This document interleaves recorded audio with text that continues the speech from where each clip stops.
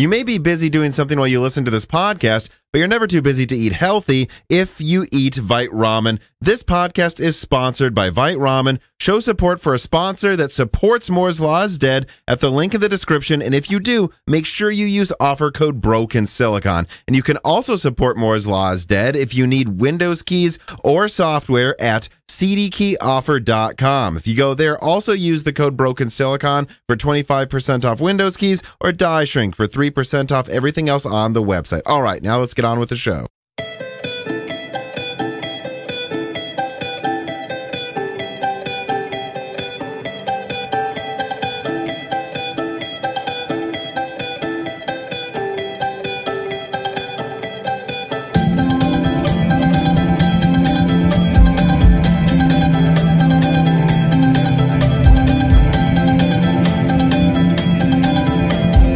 Welcome to Broken Silicon, a gaming hardware podcast. I am your host, Tom, and today I am joined by someone who seems to come on maybe twice a year. Every 6 to 10 months, I would say, you come on the show. And so there will be a link in the description to the last episode. That one was, I don't want to say a slow burn because it did well at first, but then it just kept doing well every day forever. That happens with a lot of guest episodes, by the way. I think people just noticed I did video, and they're like, oh, all of them are video now. Let me go back and watch these. And yours was one, though, that still burned way brighter for a longer time than most people. And hopefully that'll happen again. But, you know, it's because you're a game developer that is really interested in hardware to a degree that I don't find in a lot of developers.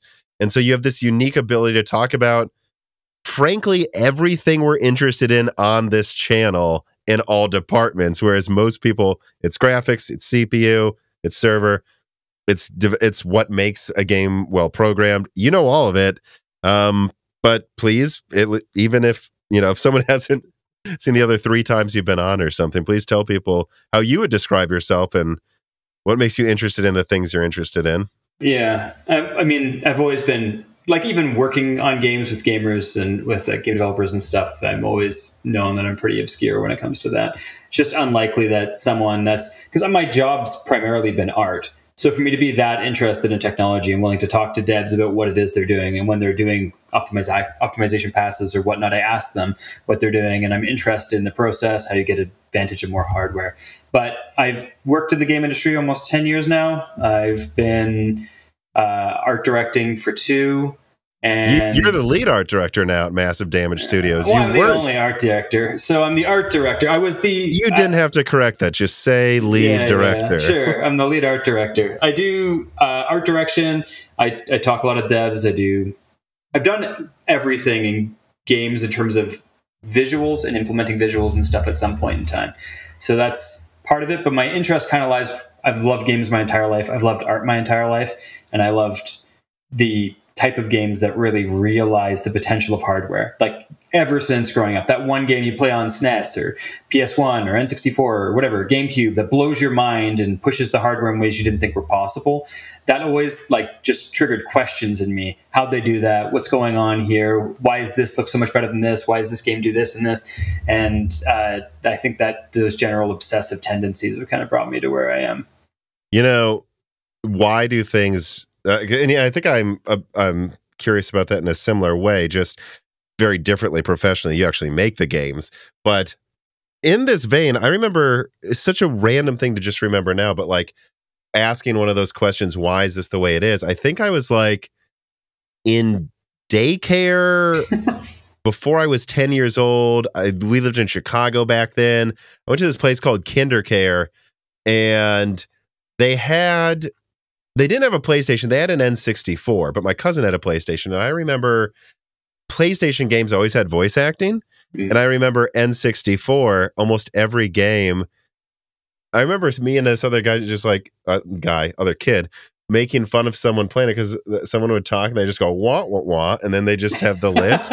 And we were just like, God, they're so lazy for not just recording somene's voice. And then it's like, now I know, no, the cartridge held 30 megabytes. They didn't record any voice because they couldn't, and it's that type of stuff. Like every gen, I feel like a lot of people are like, well, why did they cheap out on that? And it's like, it was probably for a reason. Yeah. And I'm like, I don't know, I'm probably 5 years older than you. I don't know how many years older than you I am, but for me, like bringing up PS1 and 64 of Tony Hawk, it had the animated videos with the video playback on the screens when you went around in the game. And then on the N64, it was just the track. And even that was like cut to shorter loops and stuff like that. But the colors, the polygons were much nicer on N64. Yeah, there's advantages and disadvantages both ways. I'd have to look at comparisons of that at one again to know. But yeah, it's always been kind of interesting what goes into games, what compromises they make, how do they make them work. And, when I was a kid, I did a lot of messing around with games, how they're like, I did PUD editing and stuff on Warcraft 2 back in the day, making my own sprites and stupid things like that. So just little things, messing with games and how they work. And then, eventually having to make lots of games and do stuff for them. So. Well, King Harkinian writes in and asks, how is your pixel art so good? No, really. How is it so good? I'll ask too. You're allowed to be proud of yourself. All right. What do you think? How would you describe why you think the art you do is good? I think you've done this long enough where you're like, probably above average at least, right? Why do you think your art is better than most people though? Yeah, it's interesting too, because the pixel art, I did when I was a kid. I remember doing Icon Master and making my own icons and stuff for my own games. Like I made my own King's Quest icons and What the Dig and all the LucasArts adventures and stuff when I was little. And then making assets like that. But then because I was just obsessed with like making maps for like Far Cry or before that Rayman. And I never thought, well, what about just making different parts of it prettier? I was like, I want to make a castle we can shoot people in. Yeah, one of my best friends, I used to just draw. We made up our own game ideas all the time and just drew stuff for it and put it together like that. But in terms of pixel art, it's like all of my education was just traditional art, traditional whatever painting and digital painting after that. And then pixel art, I was kind of blindsided because Halcyon 6, I came in and I took over the back half of the game. So they had half of the art assets done, and then I was hired and I had to get like knee deep in pixel art for the next however long to finish that game. So I hadn't done pixel art in forever, like since I was a kid, and I had to learn it all on the fly for that game. But I've always been obsessed with art in games. So for me, if you ask, I'm like, oh, I want to do this. Like, I want to do it like this effect in Castlevania Dawn of Sorrow, or like this one in Metroid Zero Mission. Like I have a log of games in my head where I have visuals in mind that I'm referring to. So it's like your own kind of reference bucket. And and now I haven't done pixel art since Star Renegades because the games we've been working on since then haven't been pixel art. So I miss it to some extent, but I still do it for personal stuff. And people seem to respond to it. I have a pretty decent following on Twitter now. But I guess it's just mostly if I Don't have you mean X? It's not Twitter now. It's X. Gosh, I'm just kidding. I don't want to keep going. Whatever. But for me, the big thing is if I have an image in my head now, sometimes I just won't go to bed. I'll just stay up until I do it.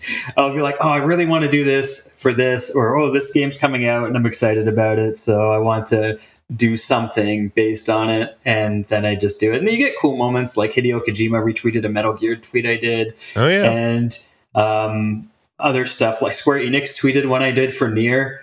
And that was just, weird bonkers stuff like that happens. And if you never did art for fun and pushed it out there, then you would never get those kind of reception or interactions with your work. And when I first did it, you would do I remember the first time I made an image that went kind of viral out of my control, and I was really anxious.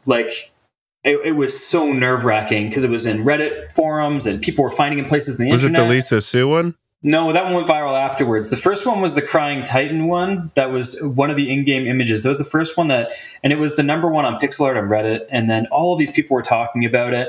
And I was so anxious because it was the first one I'd done like that. I didn't know if I'd be able to do one like that did that well on all the social platforms again.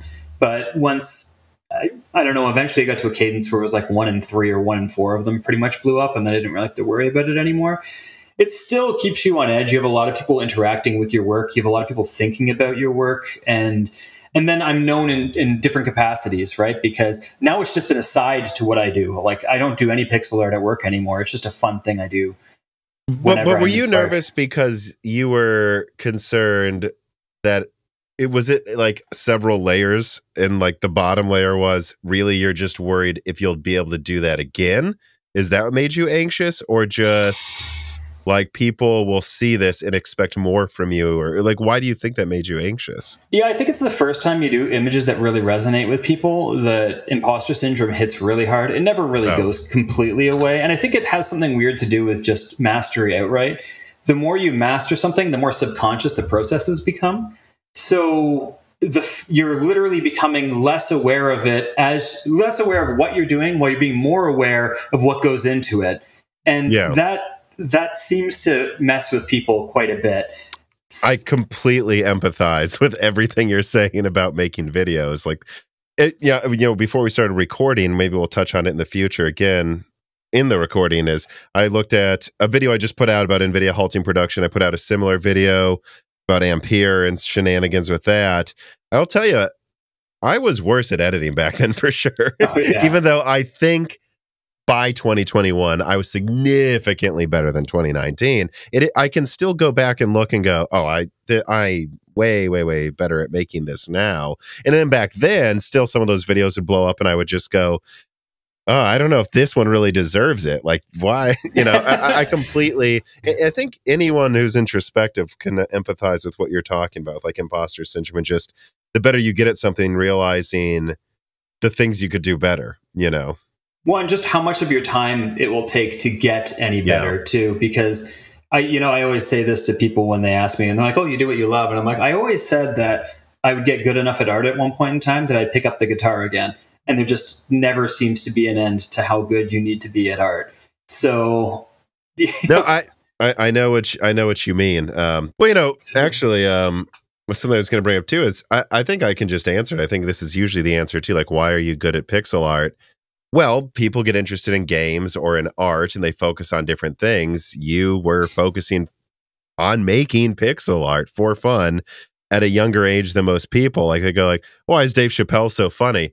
He was doing stand-up since he was like 16, I think they say. Yeah. So it's like, well, you got the hours of work in before everyone else, and you formed your brain at looking at things and building them in a better way long before other people, I think. Yeah, it always seems to trace back to that.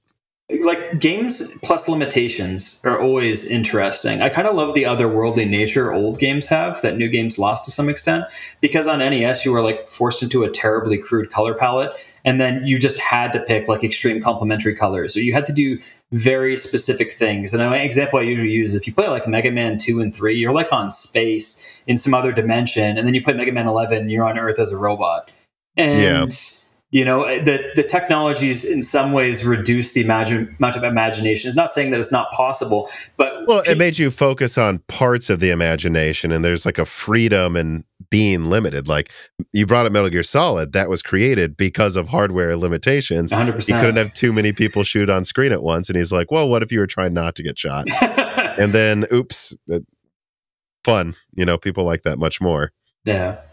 Yeah, so I mean, thanks for the compliment on the pixel art, but well, it was King Art opinion. Yeah, that's what I mean. But thanks for that.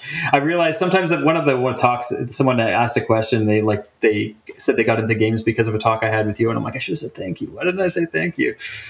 Oh, I mean, I think, it's the amount of times you see comments like that. I think they know that, especially with the humbleness you're showing, that you can't imagine, like, how appreciative you are to hear that and stuff. But well, let me move on. I actually didn't format the GPU part of the discussion as much as I used to, because we always tend to meander all over the place. And so I thought, like, why would I even bother? Let's just I put them in somewhat of a coherent order. Yeah. Let's just start with this one from Compressed Earth Blocks. Bryan, sure. I'm just wondering, how do you feel about this generation of GPUs in general? I myself find Lovelace overpriced, and the VRAM on most of the lineup is, frankly, a joke. But on the AMD side, I found RDNA 3 to be slightly under what I was expecting. it has kind of ended up being a boring generation for me to watch compared to what I was hoping for a year ago. What do you want from the next or the next generation of GPUs for gaming? And are you disappointed by this one? I'm most disappointed by the RAM. I think having cards that are theoretically more powerful than consoles that underperform in specific areas because they're being so, I guess, limited in terms of how much RAM they have. I have built a 4090 system and I built a 7900 XTX system. In NVIDIA's lineup, the increased gap between the 4090 and the rest of the stack is what bothered me the most. Mm-hmm. I think the 4090 is a very impressive card. It's really interesting. It's crazy powerful. It's really fun to play with. But the gap between that and 4080 is like the largest gap I can remember between the highest tier and the next down tier card. It's around 40%, if we're being honest, especially if you throw in ray tracing. It's about 40%, at least 30. Yeah. It's like 16,300 shaders, something like that in the 4090. And what is it in the 4080? Like just under 10,000. Just under 10,000. So yeah, it's like a 40% reduction in shaders, which is like 60%. 60%. But I think it's closer in memory bandwidth and TMUs and ROPS. I would have to look up the specs that kind of equalize it, but it's crazy. And then the memory, 24 gigs and what is it? 10 on the 4080? 16. 16. It's the 40. Which one goes down to? I'm trying to think of the first one that goes down in memory from there.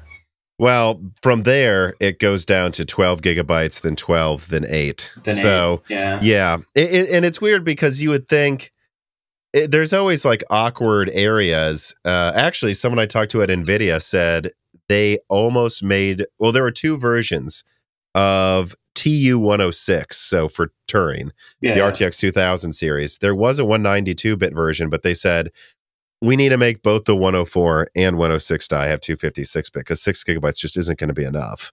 Yeah. And it's a little disappointing. It's very disappointing that they didn't make that same decision again, right? Yeah. And it's odd. To favor in like the actual forward-thinking games, things will use more resources, more programs, more applications are using more video memory.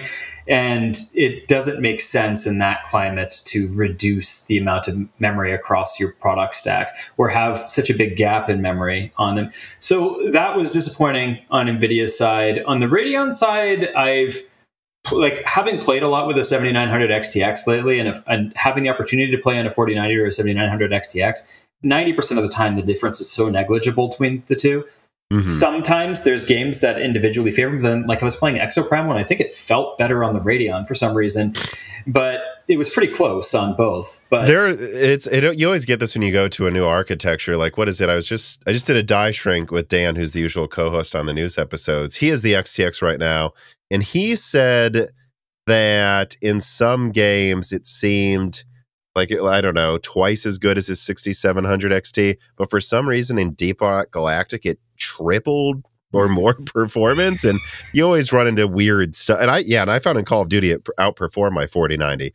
It's the exception, but it does in that game, and that's like just hundreds of frames. It's weird. Yeah, there's a lot of things that are pretty interesting about RDNA 3. I don't think it's like a fully.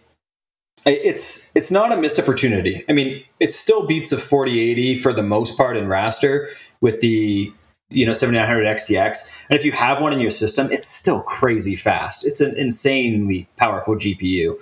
But in terms of what I was hoping for, I was definitely hoping for it to be about 10% more powerful. I would say somewhere between 10 and 15% more powerful.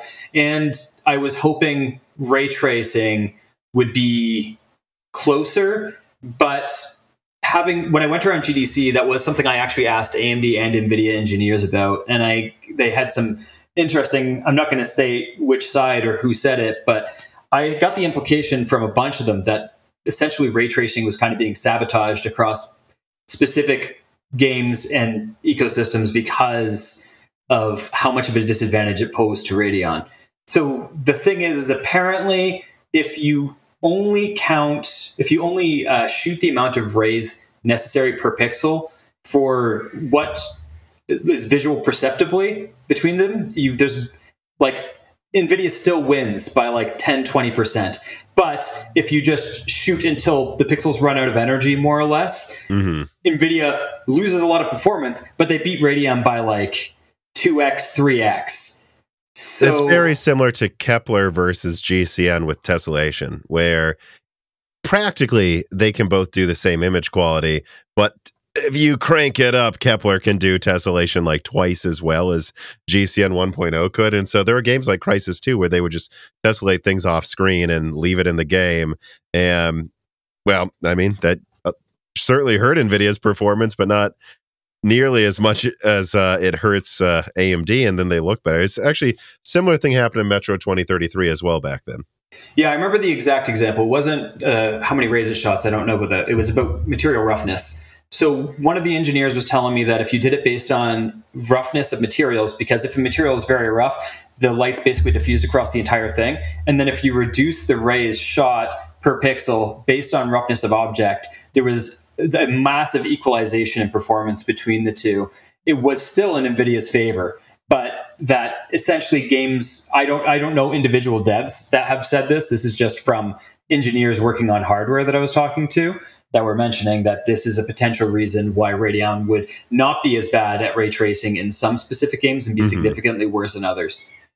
Yeah, and I have a couple of minds about it, because there are plenty of games, and to the people who will shout this in the comments, not just games where it's software ray tracing, but there are some newer games with ray tracing where RDNA 3 seems to perform just as well as Lovelace, but if you crank it, I still was kind of hoping there'd be more of a focus on ray tracing with RDNA 3 than what they've ended up getting out of it. Or do you think that's a silly opinion for me to have? Because, I always thought, I mean, it's definitely better than Ampere, but I always thought that I always heard too, that they were probably, at least on paper, especially with the early presentations before benchmarks came out, it looked like they made a lot of changes that should make it much closer than it ended up getting when you crank up ray tracing.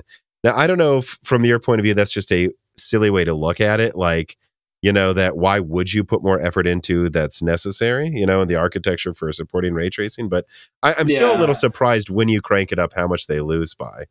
Yeah, well, I think it's like, this is just me guessing based off of the hardware, because in NVIDIA, it's basically a separate block, and in Radeon, it's attached to, is it ROPS that it's attached to? It's like I think so, basically, but per CU, like just every CU has it. Yeah. Yeah, I think it's part of that, but I think that it's just the way that it's going. There's more potential with Radeon for contention of resources when it's doing it. So that would make sense why the heavier you get, the less it would actually work as well. Like, I don't know, I would have to look more into that. I'd be curious, but I think it'd be really interesting to have a benchmark or whatnot that has parts of it turned off, used for different things turned off, specific, like if there was a benchmark that went whatever, like 2 rays per pixel for 16, you could literally do it that granularly. You could see where one falls off or one doesn't, or they can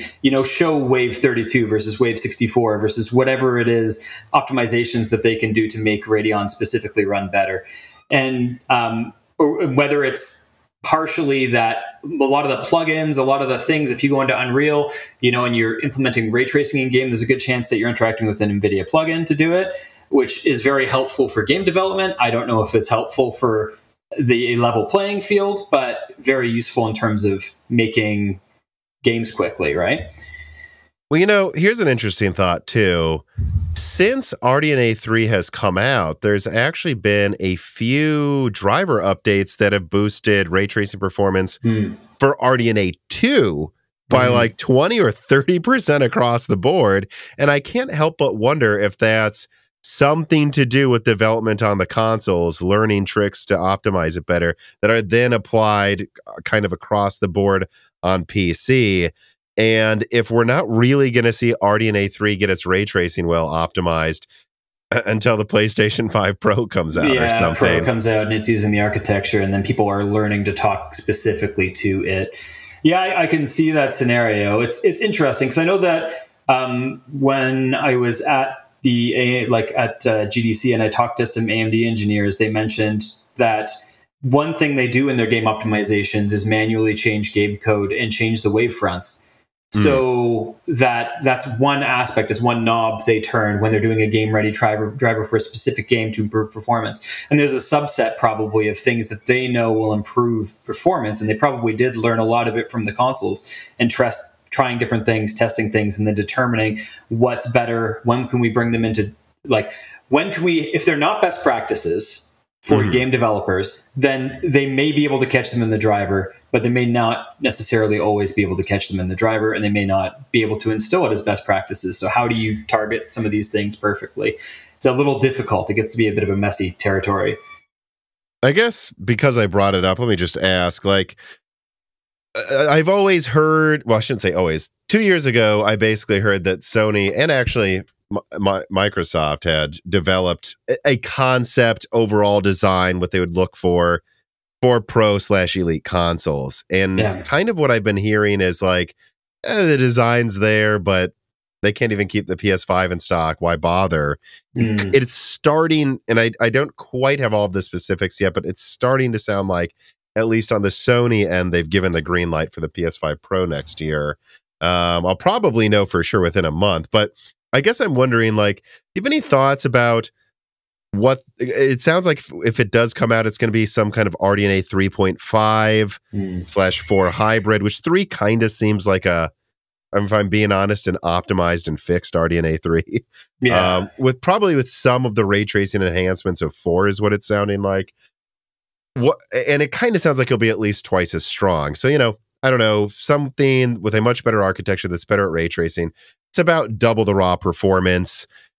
Sounds pretty similar to PS4 Pro, to be honest. More fixed function though. Exactly. So what do you think it really needs to do to be not even just successful, but interesting to you late next year? Well, if they don't do anything significant on the CPU, they're going to be limited to visual updates, because I do think it's the cache and other things that are holding back games from really reaching high frame rates on PS5 specifically. So, which means that if they keep the architecture for the CPU very similar, I think they're going to go to Zen 4. I do think they will go up, or some 4 to 5 hybrid, probably with still some things from Zen 2, so it's backwards compatible. But higher clock speeds, and it will have higher IPC than before, which I don't know that they need that much stronger. It's at like 3.4 gigahertz now. You go to past 4 gigahertz with 50% higher IPC by now or something, right? Like, that's probably enough to get to 120 hertz stable, don't you think, over what they have now? Yeah, if they had an increase, especially if they adjusted the caches, if they increased the cache sizes for the CPU, did it more like what's the most recent laptop releases that are Dragon Range X. Dragon Range, because those do seem to be pretty good at getting to pretty high frame rates and laptop and small form factor. So, but I don't know how much die space they take up and whether they would have the silicon real estate to implement that much cache and whatnot. So my guess is like a ray tracing mode, like increasing the size of the BVH, increasing what is in it, like improving things in that way would probably be the easiest thing that they could do. And devs are already kind of making a bunch of features that they can scale up. They can increase the resolution of reflections. They can pull in more global illumination. And it would be more visually noticeable, to be honest, if the difference between the PS5 version and the PS5 Pro version was whatever global illumination. That's a pretty massive difference. So, it could be something like that they end up doing. But I think that they would need to be minimally at least twice as powerful for any of that stuff to even be on the table. Yeah, actually, that's a good point, because I just don't think talking about 8K, which certainly some games may have an 8K mode on it, but is really going to get them any extra sales. I think saying the PS5 version's like 1440p 60, and this one has ray tracing on and is at least at 60 or 120 and closer to 4K, that'd probably be just far more noticeable than trying to do something with 8K, Oh, I like going from 1080p to 4K was a big jump, because you went from like certain sizes TV having issues with being perfect. And the other thing is it eliminated the pixel grid. So part of it wasn't the resolution you were seeing. It wasn't increase in resolution, but part of it was seeing less distance between pixels that improved how 4K looked to us so much. Going to 8K isn't really bringing that benefit. And then when you go, yes, it can be noticeable, but typically on TVs like plus 70 inches. So unless you're playing on like a theater or your entire wall, the feasibility of 8K isn't really. And even still, why wouldn't you just do like what's going to be more noticeable? DLSS up to 8K from whatever it is? If you have a bit more resources on that front and we improve the scaling algorithms, it makes more sense to cover the pixel gap using those, which can be a contentious issue. But I'm just saying, especially from 4K to 8K, because we all know with DLSS and FSR with this much time, the higher the resolution is, the less noticeable it is. So, and game devs across the board will probably tell you, will be my guess, and this is, I don't want to speak on their behalf, that 1440p is kind of like the golden land of what they want their actual pixel output to be most of the time. Better than 1080p, worse than 4K, but from 1440p, doing some kind of temporal upscaling to 4K or 8K or whatever it lets us make much more of the graphics. If we focus on 4K as the actual pixel output, then we're going to have a lot harder time getting the visuals to the standards we want. And we're going to be making a lot more compromises as we're making the games.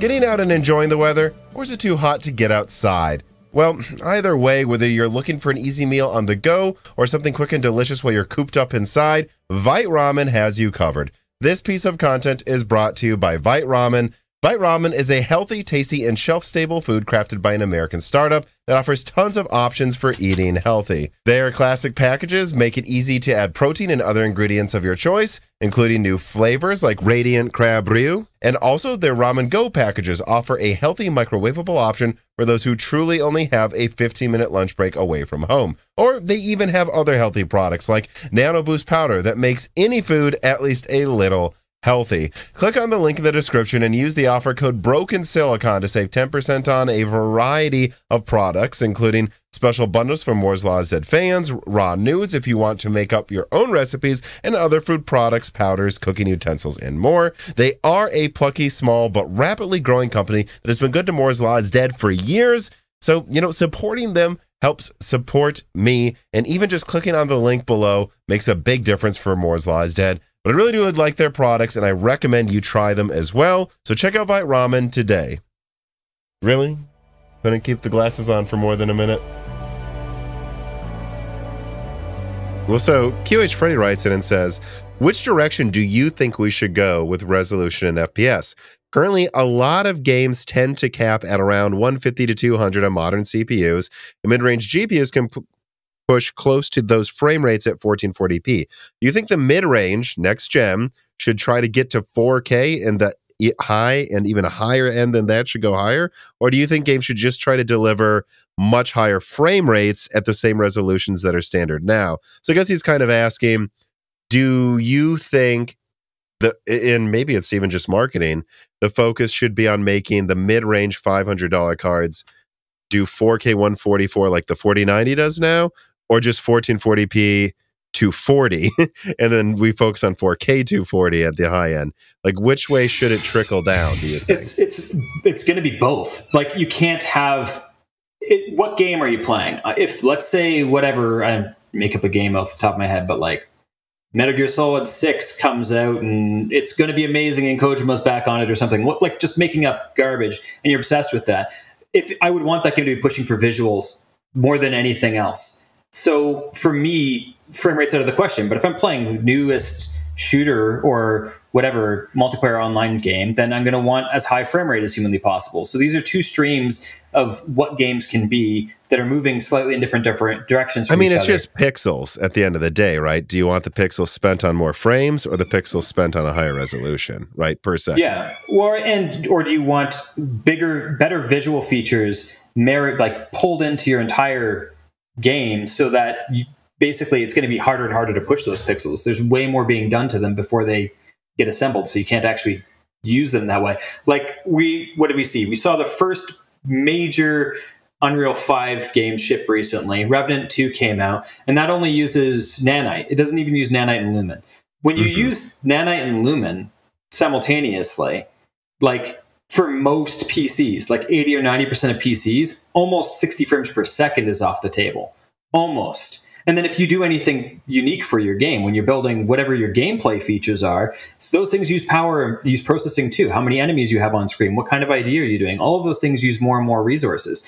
And the base performance level of that engine is such that super high frame rates are off the table unless you end up and use one or the other, use nanite or lumen. Then 60 frames plus is back on the table. You use both. 60 frames per second currently doesn't seem like it's that on the table unless you go really low resolution, right? And this is you've been sending me a lot of, every now and then in like offline discussions, like charts and benchmarks showing that like the next gen game engines really are crushing hardware. Like to get to, and they're basically getting to photorealism though. The next game engines, it's just, man, they even crush a 4090 from what you can see. Yeah, well, it's visual hardware pushes. When you play in Unreal, the funny thing is you can make something that looks really gorgeous, but it's amazing the frame rate difference per resolution doesn't change that much.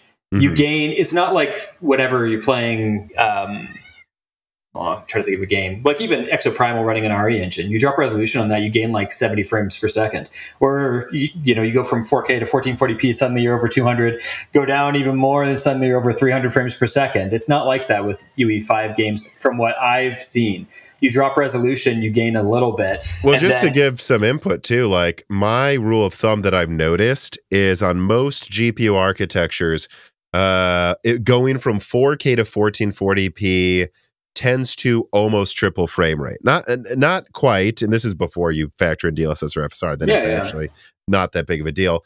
And then going from 1440p to 1080p, it like doesn't quite double your frame rate, right? And that's almost in line with the amount of pixels. It's like, because 4K is over double 1440p, so it's like, all right, so you would expect your frame rate to at least be cut in half. And then going from 1440p to 1080p, you'd expect a 50% boost.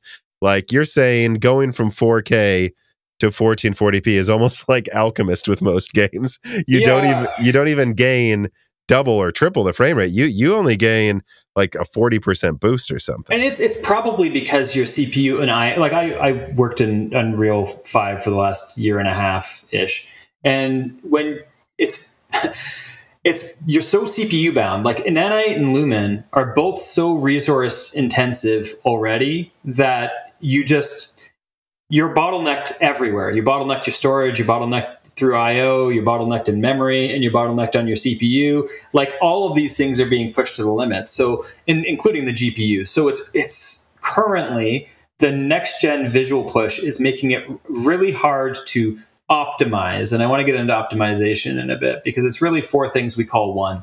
And do you think there's a chance though this is because we just need holistically next gen systems, PCIe Gen 5, faster DDR5, Zen 5 or Arrow Lake, and then also a PCIe Gen 5, which actually is showing up as a thing in Ratchet & Clank too, like the PCIe bandwidth you have on the GPU to be able to stream in assets. Do you just think there's just a bunch of little bottlenecks all over our current systems, and a next-gen system with like Arrow Lake, 5090, Gen 5, latest SSDs, RAM is going to maybe make these transitions between resolutions and next-gen engines more like what we see now, but we just can't because there's a bunch of little bottlenecks everywhere? Or do you think this is a more fundamental thing that will be worked out over the next 5 years?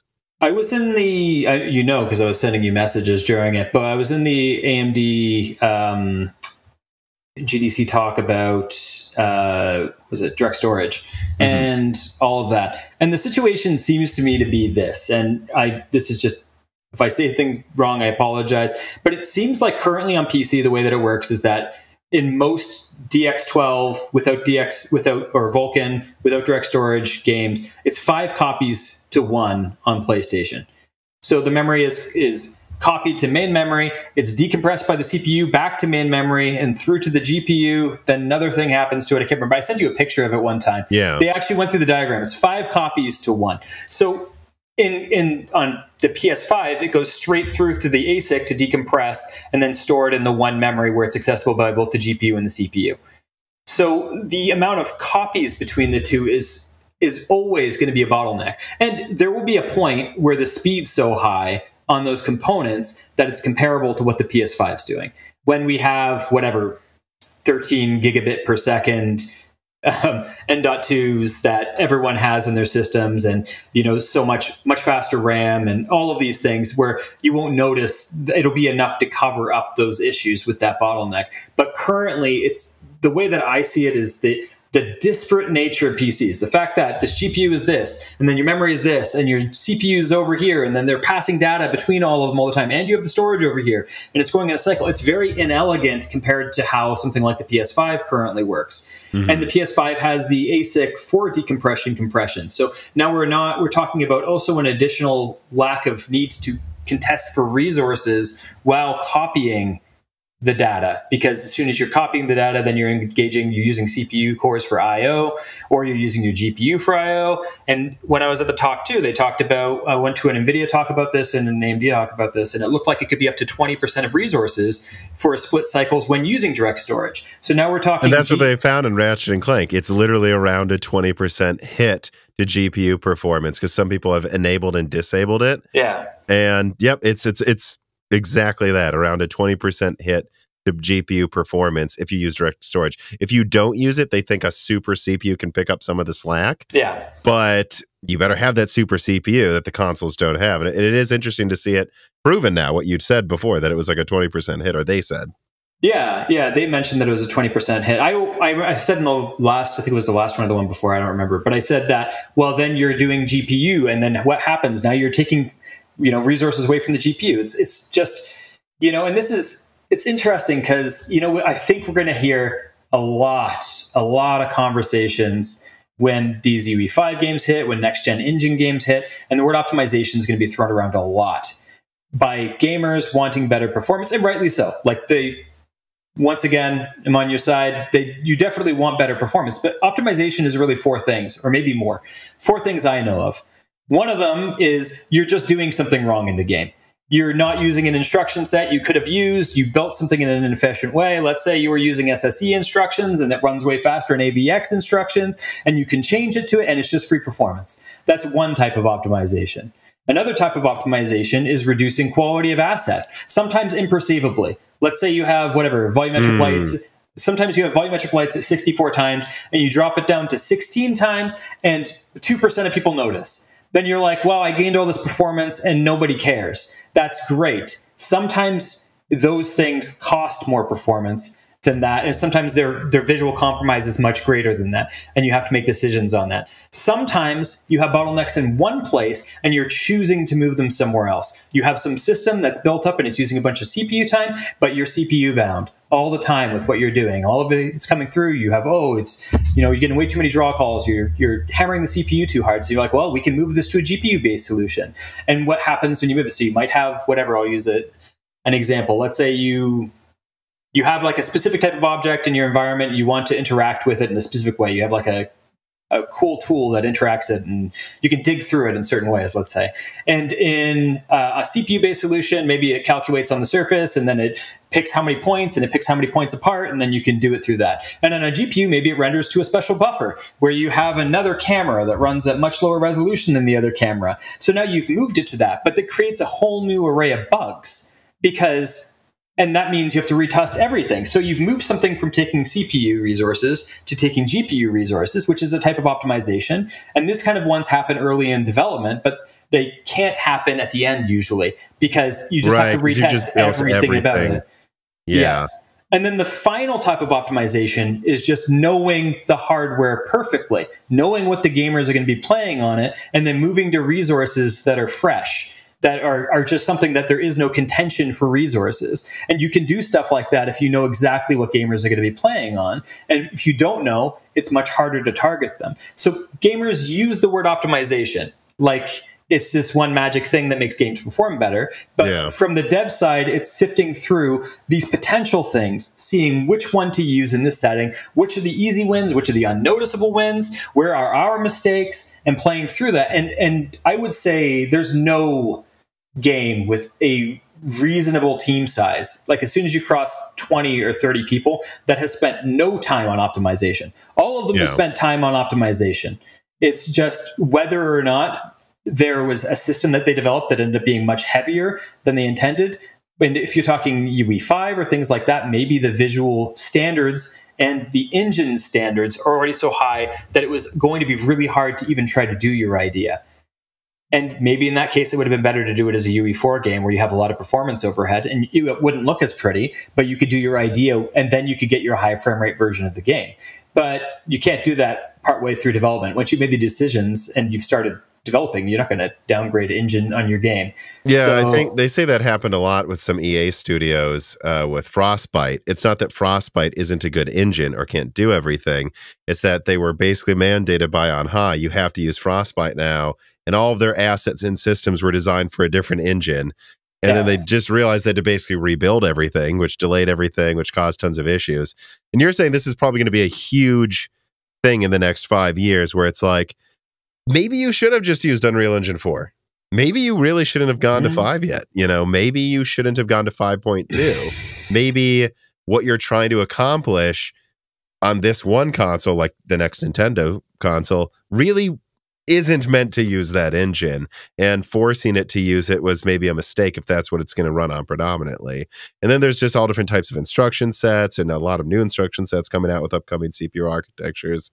And it's like there's an overabundance of mines in this minefield pretty soon about what could cause a game to be unoptimized. And you're just trying to outline what's probably causing it, but it's like 4 different things. Yeah, and we're unfortunately like right at probably the worst point we could be at in terms of perception of it, because we were on PS4 for the last while, and because PS4 and Xbox One CPUs were so like lightweight, let's just call them that to be nice, game developers and gamers got used to the fact that they could just play a game that was released for PS4 and they could play it at like 6 times the frame rate on PC like it was nothing, because you're literally playing on a CPU 6 times more powerful or more. And that makes a lot of sense why you'd be able to run it like that. So we got used to the fluidity brought by super high frame rates in games. So now the next console generation having beefier CPUs that we're going to start using for other things.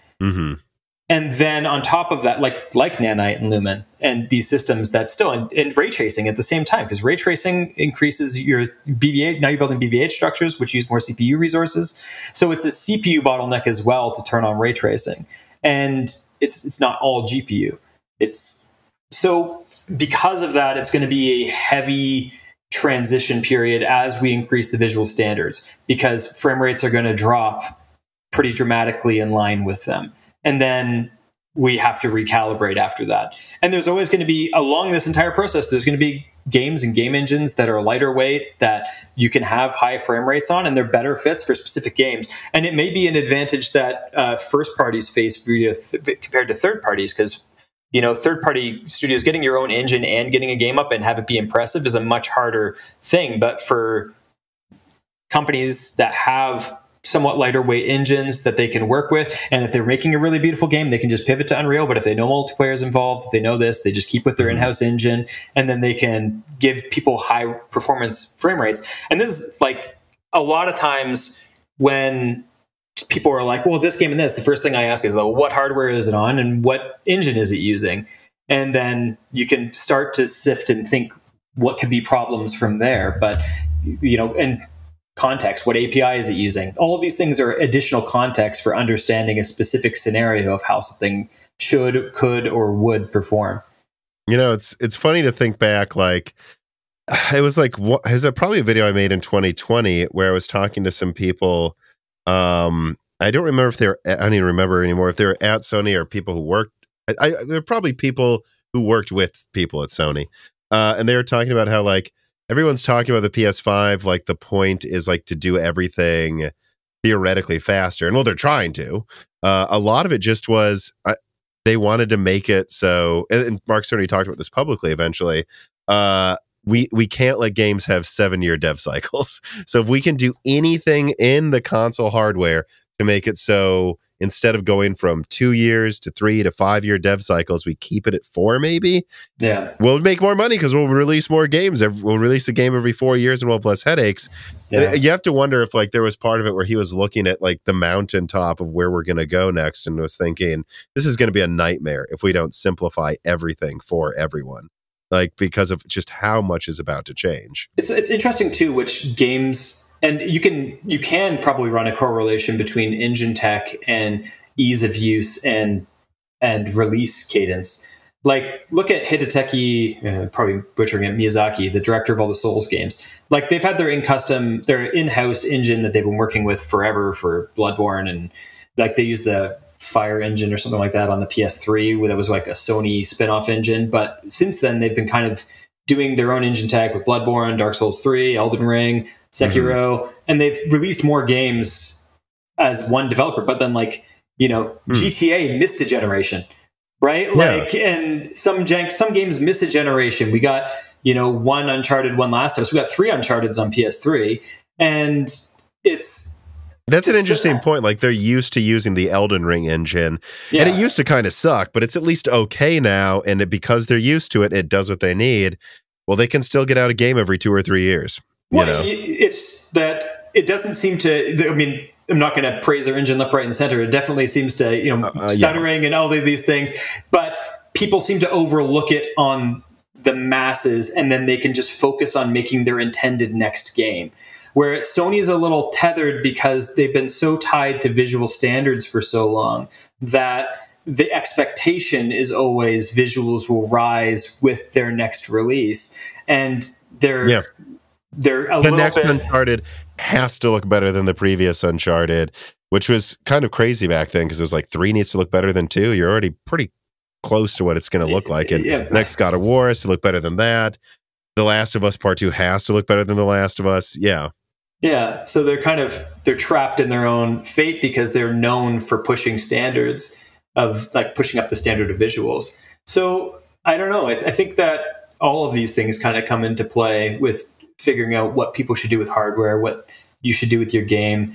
And with smaller devs, they're going to be more eager to try to impress over their weight, which will tempt them to use newer technologies that might be harder for them to reach with visions that, like with the performance and whatnot, that they would like gamers to experience it at, right? Mm-hmm. Yeah. Well, so some random penguin writes in and he asks, "Hi, Tom and Bryan. What are your opinions on games being designed with upscaling required? Remnant 2 has been getting some flack for this recently, but I predict that more developers are going to take this approach in the future." And actually, I talked about this with Dan on the last Broken Silicon, and my opinion was, well, first, Dan pointed out Remnant 2 really does seem to not give you a lot of visual bang for your buck. But I said, I'm just going to sidestep the specifics of this conversation. I don't know about Remnant 2. I don't care to comment on if they did a good job. And just say that if they actually do impressive visuals, I don't care if it requires DLSS and FSR. It just should look impressive for the frame rate you're getting, and however they get there doesn't bother me. It just, I would hope that it's for a good reason, Yeah, I think it comes down to exactly what I was just saying. It's engine based. Those devs that are using a lot of UE5 games are going to be shipping with these things based to try to cover the performance gap by just enabling Nanite and Lumen, Nanite or Lumen, or or. That's going to be the big thing where you absolutely need to have it's not that you need to, it's that once again, the base performance cost is so high of these things. And then whatever they add to their game on top of that, like, what is it? I think I sent you a while ago, the tech demo, the most recent UE5 tech demo. And I think it ran at like 50 or 40 frames per second across like almost every GPU.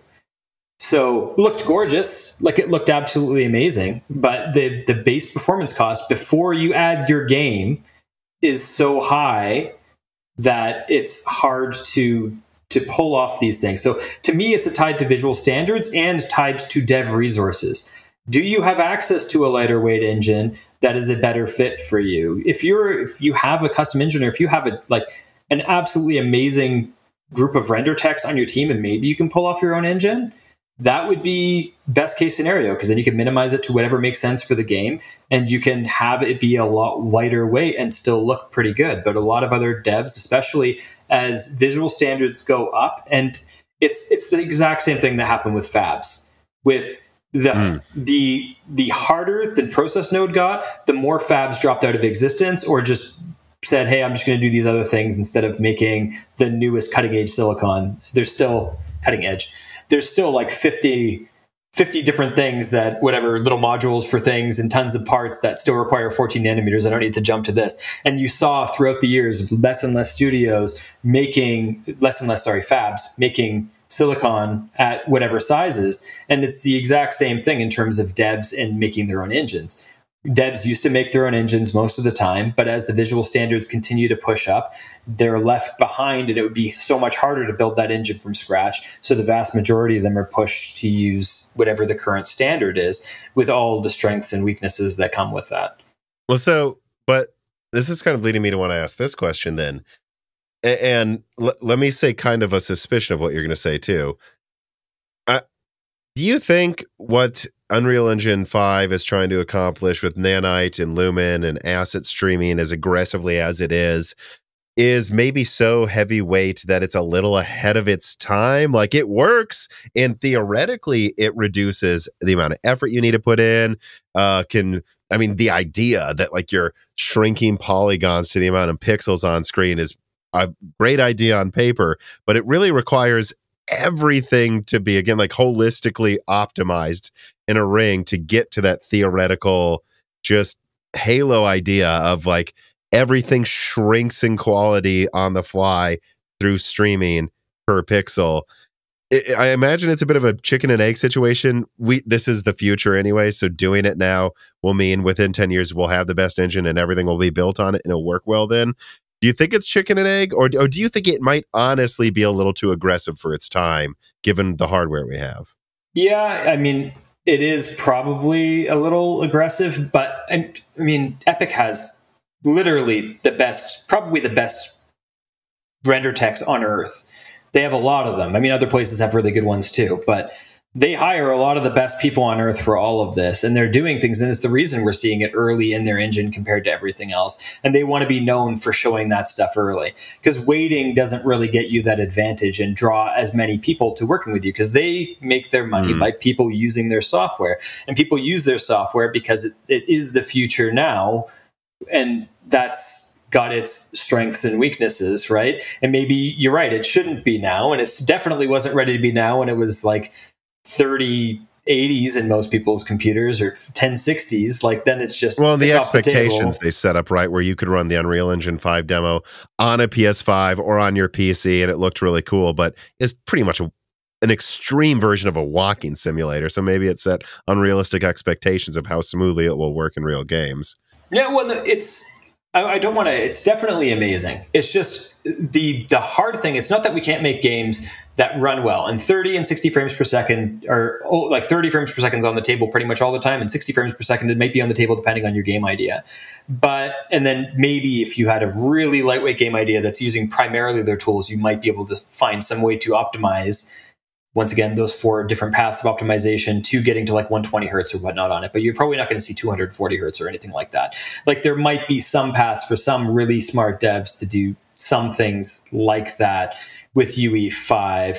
But for the foreseeable future, you're saying if you want to build an online multiplayer game at high frame rates, probably use 4, actually. Don't use 5. Yeah, if you want high frame rates to be on the table, that would probably be the case. But then, like, devs are competing, unless you're part of like a huge AAA studio, then you're competing for funding most of the time. And you always have to kind of press over your weight to try to get those resources. So it's not really, it's weird because you have different forces pushing you to different things. And it would be ideal if money was just there and you can pick whatever is best for the game. But you do have to wow some people along the way to be able keep to money coming in. Yeah, exactly. So it's that balance between making the best version of your game idea, wowing people along the way. And to be honest, most artists and whatnot are excited about the newest tech. Most there's something about getting people behind it, and then they're feeling like they understand systems, that if you stick behind on old systems too long, then what happens when, some game project comes up that you'd be working on, then you feel like archaic yourself because you stuck for a games development cycle on something old. So that means you waited another 5 years. So now, once it is good, are you going to be the last person to learn how to use the latest tools? 100%. That makes a lot of sense. Because these are people that work at these companies. They might go, no, I want to learn how to use Unreal Engine 5. Otherwise, I'm stuck at this company, basically. Unless you're someone like, From Software, you're working on Elden Ring, where they're not going to question him. They know the next game is going to be good. Yeah. That's a very unique situation, though. That's not most studios. Yeah. Swiggles writes in and asks, hey, Bryan and Tom, how much optimization is actually done for an architecture or a specific series of cards in general? Is it mainly moving values around to make the game easier to run on any similarly capable card, or is it more just understanding what a specific type of card does best and changing the math or type of effects you do or programming accordingly?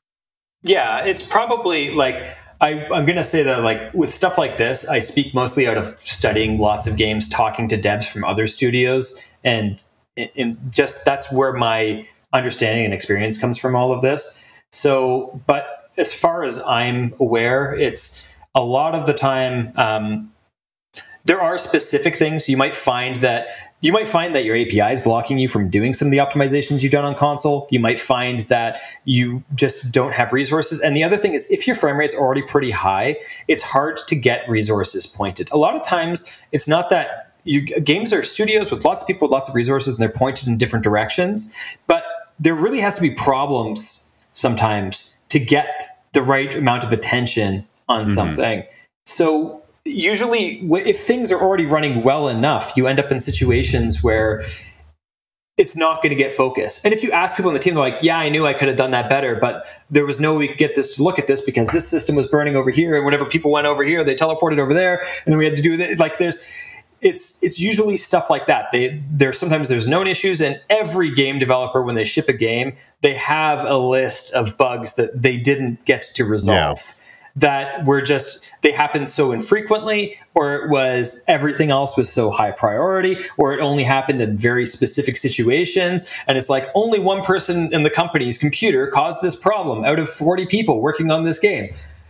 We tried fixing it for 6 hours, 12 hours one day, and then someone said, please, you can't do that anymore. We can't afford this. Move on to something else. Like, those things happen as well, right? And in bigger studios, I don't know what it's like with a AAA and how they handle those specific types of scenarios, but I know what happens at a lot of small to mid-sized studios when they're focusing on these things. And there's two types of optimizations in this front. There's stuff that can be caught in drivers later, like I said earlier, that, like, changing your wave fronts from one to the other. AMD engineer outright told me that they did that when they went through and did their game ready drivers for specific games. Right.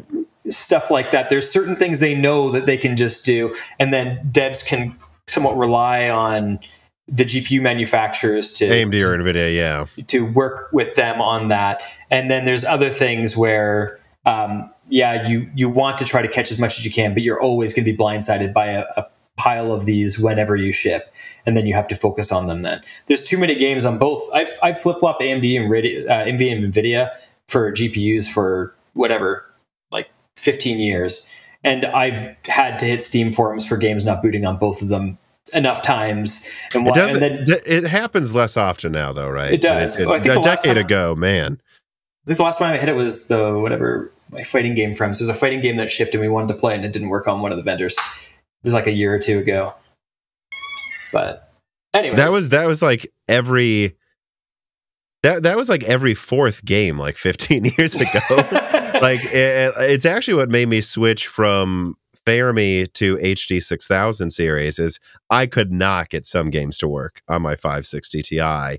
And then but it's still every now and then happen on AMD where like eventually I'd get it to work, but I'd have to do some really ridiculous trick to get it working. Or sometimes the trick, just reboot, just try to launch it, reboot, try to launch it, reboot, and then some file will finally install correctly or something. That was a thing I would do too. It doesn't really happen to me that much anymore. No, my loyalty has been like, heard on both sides so many times over the years. From when I went, I think it was Jade Empire. I was on a Radeon, something like 9,000. I can't remember the number of it, but it didn't render characters. It was just the environment, and I was like, I was going to wait like 6 months for a patch, and then I switched to GeForce for the next one. And then I had a GeForce, I think it was a 400 series or a 500 series that was overheating like crazy and giving me tons of issues. And I'm like, I just don't trust anything in terms of like perfect reliability. I've had bad driver experiences across everything. Like at some point, not consistently and not in the last however many years, but I've definitely hit bad drivers. No, I've never had there's been... Every now, I've had good luck with Nvidia recently. RDNA 1's launch had a bad patch. 5700, that borked everything, including Vega, which was cool. But Florida Man writes in and he says, "Hi Tom and Bryan. AMD seems to have dropped the ball on day one drivers for Ratchet and Clank. Ray tracing just wasn't available on AMD GPUs for some reason, and AMD also showed poor rasterization performance compared to other titles around then.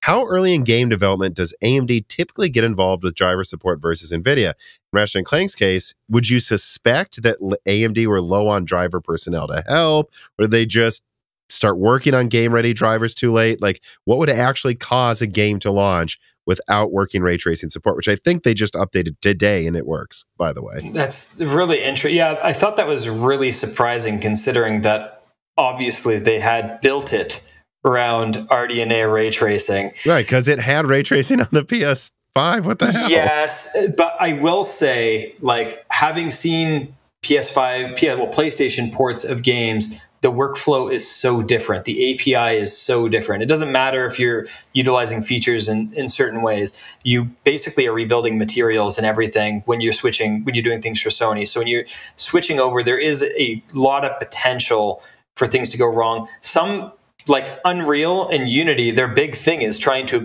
abstract that from you as much as humanly possible. But Nixus would be dealing with like native code from Insomniac's engine for that. So there is more likely to be issues with things like that when they're moving. I'm guessing once again, like this is just speculation on my part, so take it as that. But if that was the case, I would assume that just once you switch the API, once you switch your materials, you switch all of these things over, there's certain things, something's not happening right in the BBH structure. It's not really doing it the same way it was doing it on PS5, despite the fact that it's the same hardware. So, and from my experience with like talking to Nvidia, Radeon engineers, all of that, to some extent, they've been available as soon as you're ready to call on them, but you might not realize you have a problem until it's too late as well. And that probably was what I'm guessing is the case this time. Or you end up with really weird things. Like currently with the game that I'm currently working on, I have the 7900 XTX, and something about what DLSS just having it installed try to do is not working on that GPU at all. But they bought a 7600 and it boots fine on that. And I'm like, so what's even happening between two RDNA 3 GPUs in One of this them setting? is monolithic. I've heard there are a lot of bugs in RDNA 3 that they've, I shouldn't say fixed in terms of like extracting the maximum performance they wanted to, but they've gotten it working. And it seems to be linked to moving data between the cache on the MCDs and the GCD. That's not on the 7600. 7600 is monolithic, doesn't have to deal with moving between caches on two different dies. So I could guess it's something to, I don't know why it would have to do with your issue, but that's a thing. Yeah, that's very interesting. But I guess I'm just saying that they might have had a problem that they might have had tested on a specific line of Radeon GPUs, and then when it's getting closer to launch in QA, they notice that it's not working across like whatever, all RDNA 2, or a big subset, like the biggest user set of RDNA 2 or 3 GPUs. And then they're like, let's just cut it until we can give it to all of them at once. Or, since release, RDNA 3 hasn't gotten some massive on-average performance boost that I think a lot of people are hoping they'll be able to extract eventually. But what they have done in a lot of games is, I think it just came out with like The Last of Us and Forza Horizon 5, like there's like a 50% performance boost on the XTX and the latest drivers, and all of a sudden it's just up there with like the 4090. Who knows if they fixed something in the drivers that this game was doing a different way and then that borked the ray tracing. Yeah, I don't know. It's fully possible. It's interesting. There's a lot of possible options, but like from my experience, it seems like a lot of times I've met lots of AMD engineers and Nvidia engineers and their software support and stuff. They're usually really nice people and they're eager to reach out or, hey, let's connect. And half of the time on the game devs, like with the smaller devs, I can't, once again, Nix is a completely different story, but you'll get their contact, they'll be super willing, and you're just so mired in your next deadline, you don't get a chance to reach out and then pull them in to actually do that layer of support that you were hoping to get for your product. And it's a combination of a lot of settings. Like all of these things are theoretically possible, and it would be really interesting to hear what specifically happened in this case. But I do think that we underestimate sometimes that we assume that the difference, because it's the same hardware we're talking to, or very similar hardware, that it should be easy. But sometimes just the abstraction layer, the API difference between the two is enough to make it a completely different can of worms when you get around to looking at it. By the way, I agree. I think the engineers I've talked to at AMD and Nvidia are always some of the nicest, easiest to talk to people I've ever met in my life. Not the same with the marketing people, but the engineers are very, very nice and easy to talk to. Yeah, exactly. Gash writes in, hi, Tom and Bryan. Current GPUs have large last level caches. Well, CPUs do as well now, at least on the AMD side. He says, Raptor Lake has a ton of cache too. He says, do developers have to do much to take advantage of these huge 96 megabyte caches on both the Lovelace 4090 and also on the 7900 XTX, or do you just know they're there and they do their job? Well, to be fair, like a lot of times cache changes are the IPC and changes between generations. So, and you can make specific you can make things smaller. So it's it's kind of weird because it would almost make you do less, not more, because typically what you do is you're finding a bottleneck for whatever reason, and maybe you find something's way too big, and then you optimize those things to fit, and then that would be so. It just takes advantage of the fact that you wouldn't need to do that as much with new hardware, or it can do two operations simultaneously where you're only fitting one in before in the cache or whatever. There's lots of different things that could be happening in that space. I'm just kind of curious what. Well, and like weird things too, right? Because I remember like a talk from Naughty Dog, and this was, I think, for the PS3 version of The Last of Us, where they're really programming to the metal on that thing. And they said, then we go through and we just want to have a steady 30 frames on the PS3. And we were just found in this one city street. For some reason, if we put the couch here, the frame rate is 5 frames lower. If we move the couch or just remove this couch, is there enough cover here? I think there is. Let's just remove one couch. And there was something exceeded where the issue just went away if they removed a couch. That's so funny. Yeah, it's the funny. There's so many bottlenecks in game development and PC development that come as soon as you exceed something, and you don't necessarily even scrutinize what it is. Sometimes you just simplify. So you're like, well, it was working fine yesterday. Why isn't it working good today? I did add 50 of these, 20 of these, 30 of these. Let's just remove until it runs again, and then see how it goes. Or turn on FSR. If it's GPU bound. Yeah. But I mean, yeah, it's interesting too, because the way I've usually explained it to people, I mean, obviously if it's a first party, the optimization they will do is everything specific to what will benefit that console sometimes. But usually if it's a third party developing for 5 different platforms, the bonus you get for the console version is that they know the exact amount of RAM, the exact frequency. And so what they'll do is, instead of just turning things from like low to high, there'll be like a medium and a half setting that they've created for the PS5. And they'll know that the medium and a half should have this much ray tracing and only this many, flowers on screen. Like I think Assassin's Creed Valhalla, they said for some reason the PS5, like the amount of plants, it was above ultra for PC for some reason in some areas, because whatever it could do it. You know? Well, I think that one thing that you would have to factor into all of this is the level of diagnostic precision and profiling you get by sticking to one hardware. You can literally just record walking through the level and watch your resources. And that doesn't work for PC.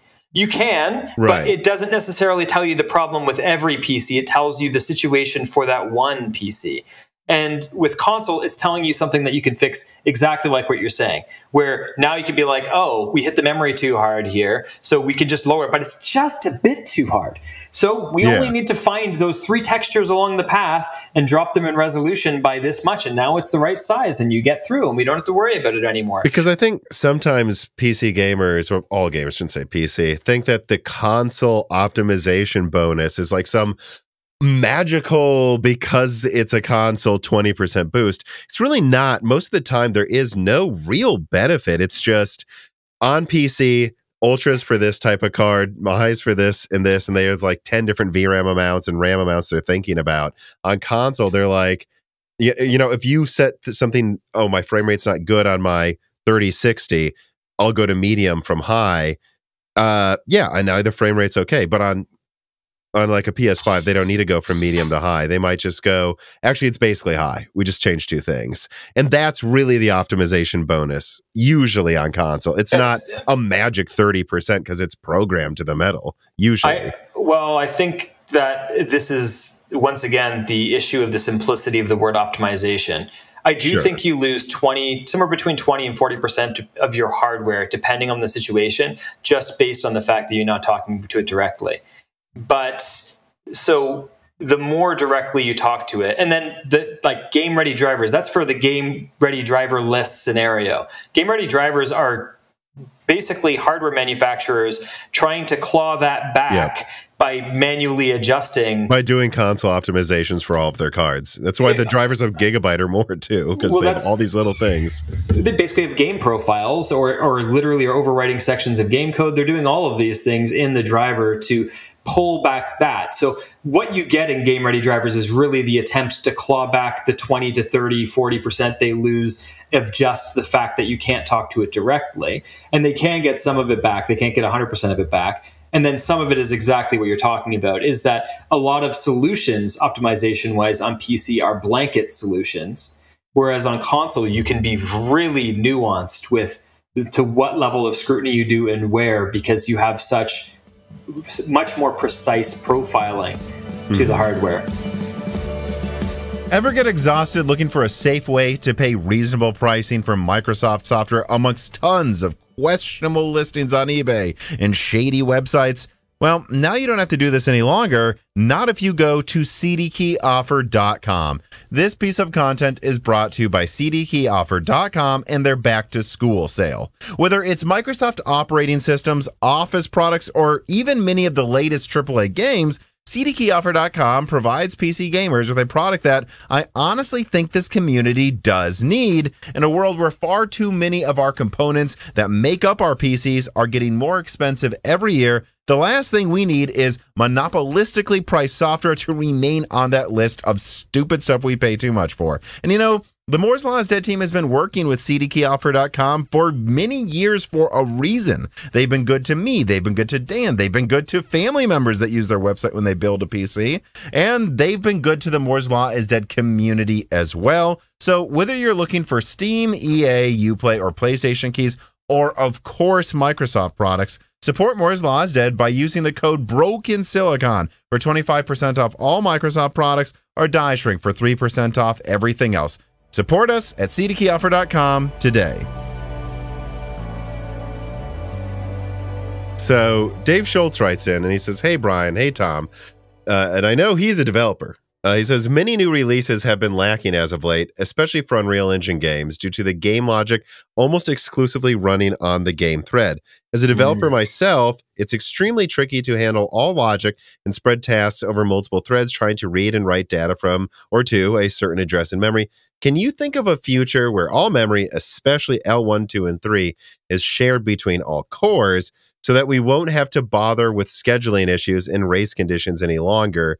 optimizing a game for many cores is extremely hard. So this might be a solution, or am I mistaken? Could this be a solution? Are there too many latency issues? Or is what I'm saying complete gibberish? Because I'm fairly new to multi-threading Unreal Engine 5 anyways.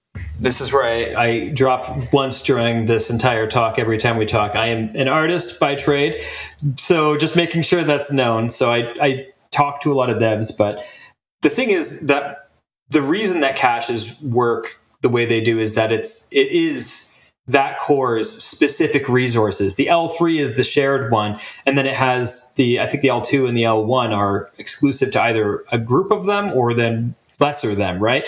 So the thing that we're talking about is, like, just in space, making that all interconnect would be probably a nightmare. So unless we found a way to make caches so much faster that it didn't matter, or we had a crazy breakthrough in interconnects so that we can have whatever, like if it's 3D stacked and it's a substrate underneath everything, and then you could truly connect everything together, then I could maybe see a future. But that's a different type of innovation. Sorry, I had a cough. Yeah, it's a different type of it's a hardware innovation that would need to happen for that. It would solve a lot of problems. It would solve exactly kind of what you're describing. It's hard for threading is difficult, which is why a lot of times games run better when you turn off hyperthreading, because typically hyperthreading is the way I always kind of explained hyperthreading. I mean, a lot of you already know, so I apologize if explaining something to people that already know it, but I always think of it kind of like it's like an ice cream thing, and you're trying to scoop as much ice cream as you can out of it, but you can never get to the corners on the bottom. So you have another thread going through the bottom, and then while it's scooping, it tries to grab more ice cream out of the sides, and that's the secondary thread on it. In situations where you have in situations where it's lightly loaded, you don't need a lot of ice cream. You just scoop a little bit on the top. Then you can get a really powerful second thread going in there. In other things where you have like your main thread, there's almost no point in having another thread because you're scooping like 90%. What are you really going to do? You're just going to end up with weird resource contention by trying to go in and scooping out a little bit for something else. You end up slowing your game rather than speeding it up. So it's a matter of figuring out exactly how to balance what threading should be, right? Like, I guess I'm trying to figure out a way to word this. It's, sometimes you find things like in your game that happen really fast, and it's just causing enough of a performance issue that you can batch a lot of them together and you can put them onto one thread. And then maybe a hyperthread's useful because it's just not that heavy. You're like, I just need a little bit of power and I need it to not compete with anything else. And that's where hyperthreading comes in super useful.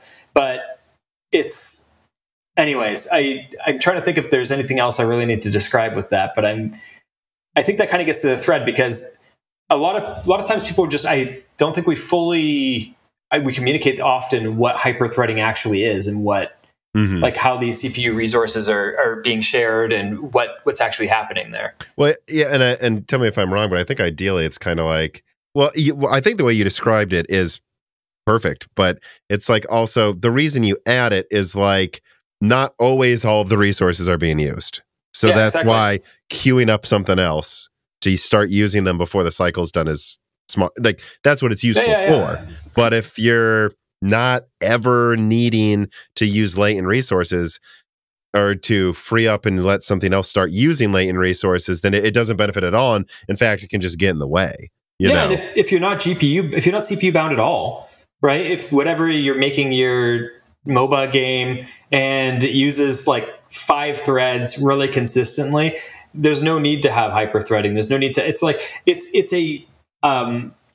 it's additional hardware at the outer limits of when things are already being utilized like crazy. Where it could theoretically be more useful is like when other things are running in the background of your computer and they're competing for resources and stuff as well, right? Like it's like when you see these tests of like i7 6700K in recent games, they still seem to run pretty well. These quad cores with 8 threads, if they're clocked really fast from Intel, even some of the older ones, still seem to be able to run the game. Now, if you turn off hyperthreading, the frame rate gets cut in half almost sometimes, which is like, whoa, I thought hyperthreading is only supposed to boost performance by 30%. And it's like, no, it was actually filling in all of these holes because it only has 4 cores. But then you have people who talk about, well, I always turn off hyperthreading. It never helps gaming on my 8 core. It's like, well, it doesn't help in the games you play right now because you have 8 cores.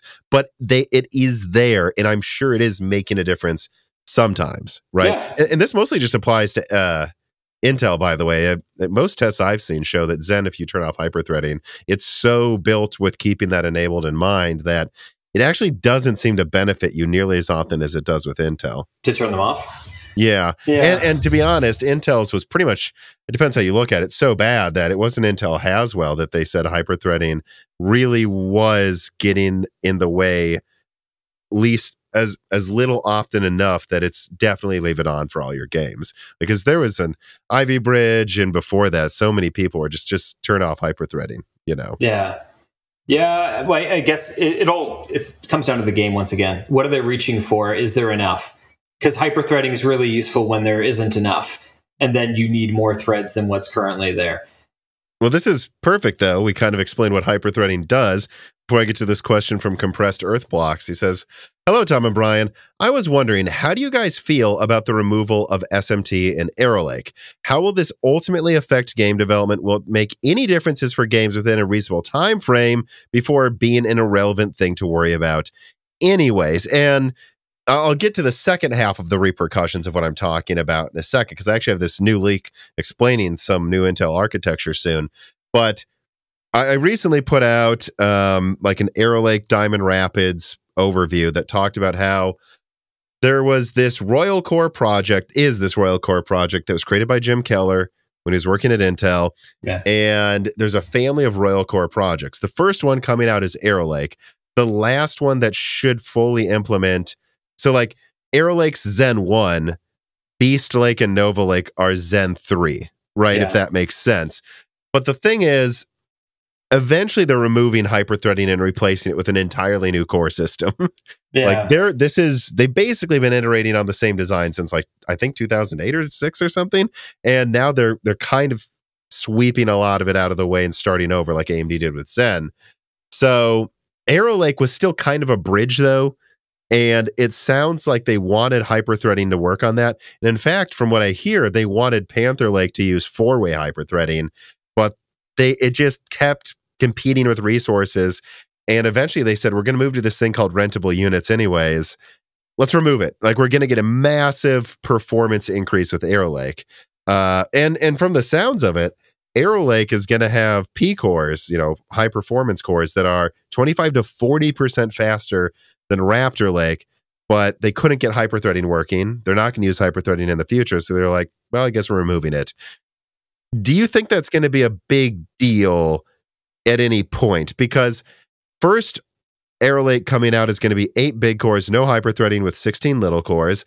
And it sounds like they're going to follow up within half a year with the 8 plus 32 core model as the i9 or something. Mm.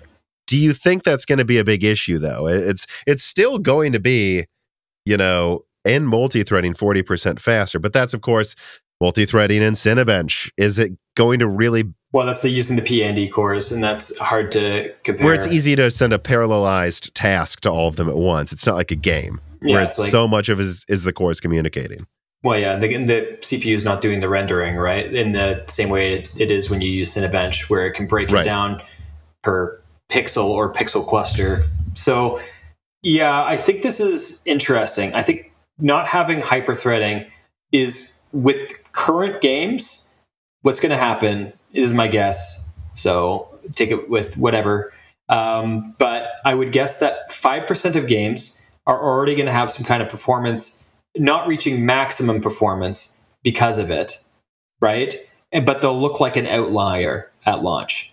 So people aren't going to scrutinize it that much, and they'll be like, oh, those are just 5% of games are weird with it, rather than there's lacking hardware in this specific way, and it affects games that were already reaching for more resources. Within 3 years, it'll probably be 30 to 50% of games they're going to be reaching for those additional threads. So like 2027.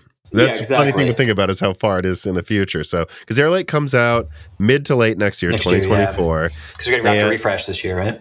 Yeah, and so you're basically suggesting, I think this is something I theorized, I think we talked about this offline, like, I mean, most games really don't need more than 8 threads to this day, so those are going to run like light speed, and that's, say, 50%, and then 45% probably would have benefited from hyperthreading, but I mean, the cores are 40% faster, so you're going to be gaining back the frame time in other ways, and then you won't notice. So even if you had the same, there'll be a tiny sliver, like maybe in a Unreal Engine 5.2 game, where it's like, why does this one only gain 10%? Yeah. Or who knows what it is, 20 instead of 40. And those, like I said, they'll look like outliers. And the problem with games across the board is when a game is an outlier, it is always treated as the problem, right?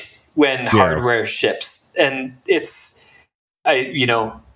obviously I'm a game developer, so that would be where my bias lies. So I apologize for that in advance. But, that's typically the case. If something happens with hardware, and then especially when you already have other hardware out there and the hardware, the competition doesn't have the same issue in certain ways or whatnot, like any of that stuff, then as soon as there's a problem, then they blame the game developers. But sometimes the game is just using more. Sometimes whatever. If they make a big architecture change, I mean, look at what's his name? Tech Yeah City has been going on a huge thing about 10th gen being snappier than 12th gen because they moved the one die off, right? Like it's interesting, right? And I'm not. Each gen of hardware is what it is, and the beauty of hardware is scrutinizing hardware. That's the fun with hardware, is talking about where it's better, where it's the differences, scrutinizing the little bits of it. Like, I love hardware for hardware's sake. I've always loved looking into what hardware is and what it's doing. So to some extent, flaws expose a lot in hardware. And that's where a lot of fun in conversation. But hardware is never perfect either, right? This is a trade-off. Arrow Lake is the first step into the Royal Core family. So do you not want them to take that step? And it's still going to be, even with hyperthreading removed, it sounds like, I don't know, 30% better at same core counts than Raptor Lake, and then the 8+32 one will be 50% better in multi-threading, something like that. That's still better than otherwise. And it's like when they removed AVX 512 from client Alder Lake, and they removed DLVR from Raptor Lake, that is supposing the Raptor Lake refresh. They couldn't get it working for the release, but it was still way better than the previous gen. I want this hardware now. Or RDNA 3. RDNA 3 had issues. It is 30 to 40% faster than RDNA 2, though, still. Yeah. I want this hardware now, because we could start to figure out why, if we had more powerful CPUs and faster memory systems and whatever, faster IO, we could start to figure out what really is GPU bound in Unreal 5. And, some of these things, you need better hardware to even scrutinize. Yeah, because you're saying that benchmark you sent me, maybe if we threw it on Arrow Lake, it's gone.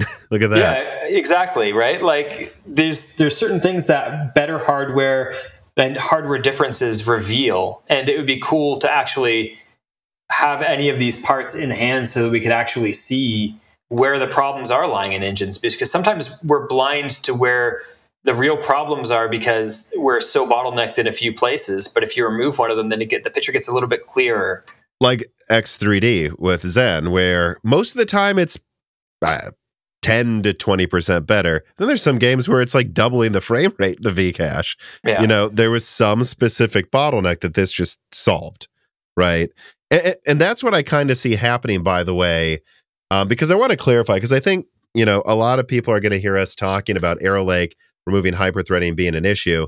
Where that issue comes from is, in some games, if they program specifically for it, I'm sure you can just move some of the tasks to the E-cores, but there's just a latency penalty moving a lot of it to the E-cores. And it's one that we don't really see now, because games don't really need more than 16 threads. But if you remove hyperthreading, that's only 8. That could be an issue. It's still probably going to be faster than the last gen, but you're saying, well, but if Zen 5 is just a consistent, I think it's going to be like 25% performance boost or something, 25 to 35, somewhere around there. And then you add Vcache on top of that, it's totally plausible that what we'll see with Zen 5 versus Arrow Lake is half of games, Arrow Lake is 5 to 10% faster in gaming. But then in the other half, it's a tie, or Zen 5 just wins by 20%. Because it's exceeding resources with not having enough threads, yeah.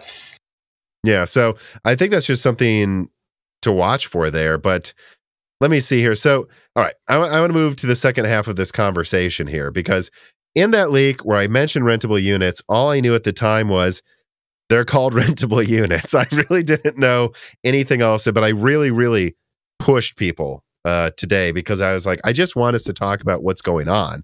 And I got a pretty decent explanation. So as a refresher, Arrow Lake removes hyperthreading. It doesn't use rentable units yet. Then Lunar Lake comes out as like an Ice Lake low power thing. Still no rentable units. Then Panther Lake has rentable units. In mobile, it'll be like a Tiger Lake situation, I think.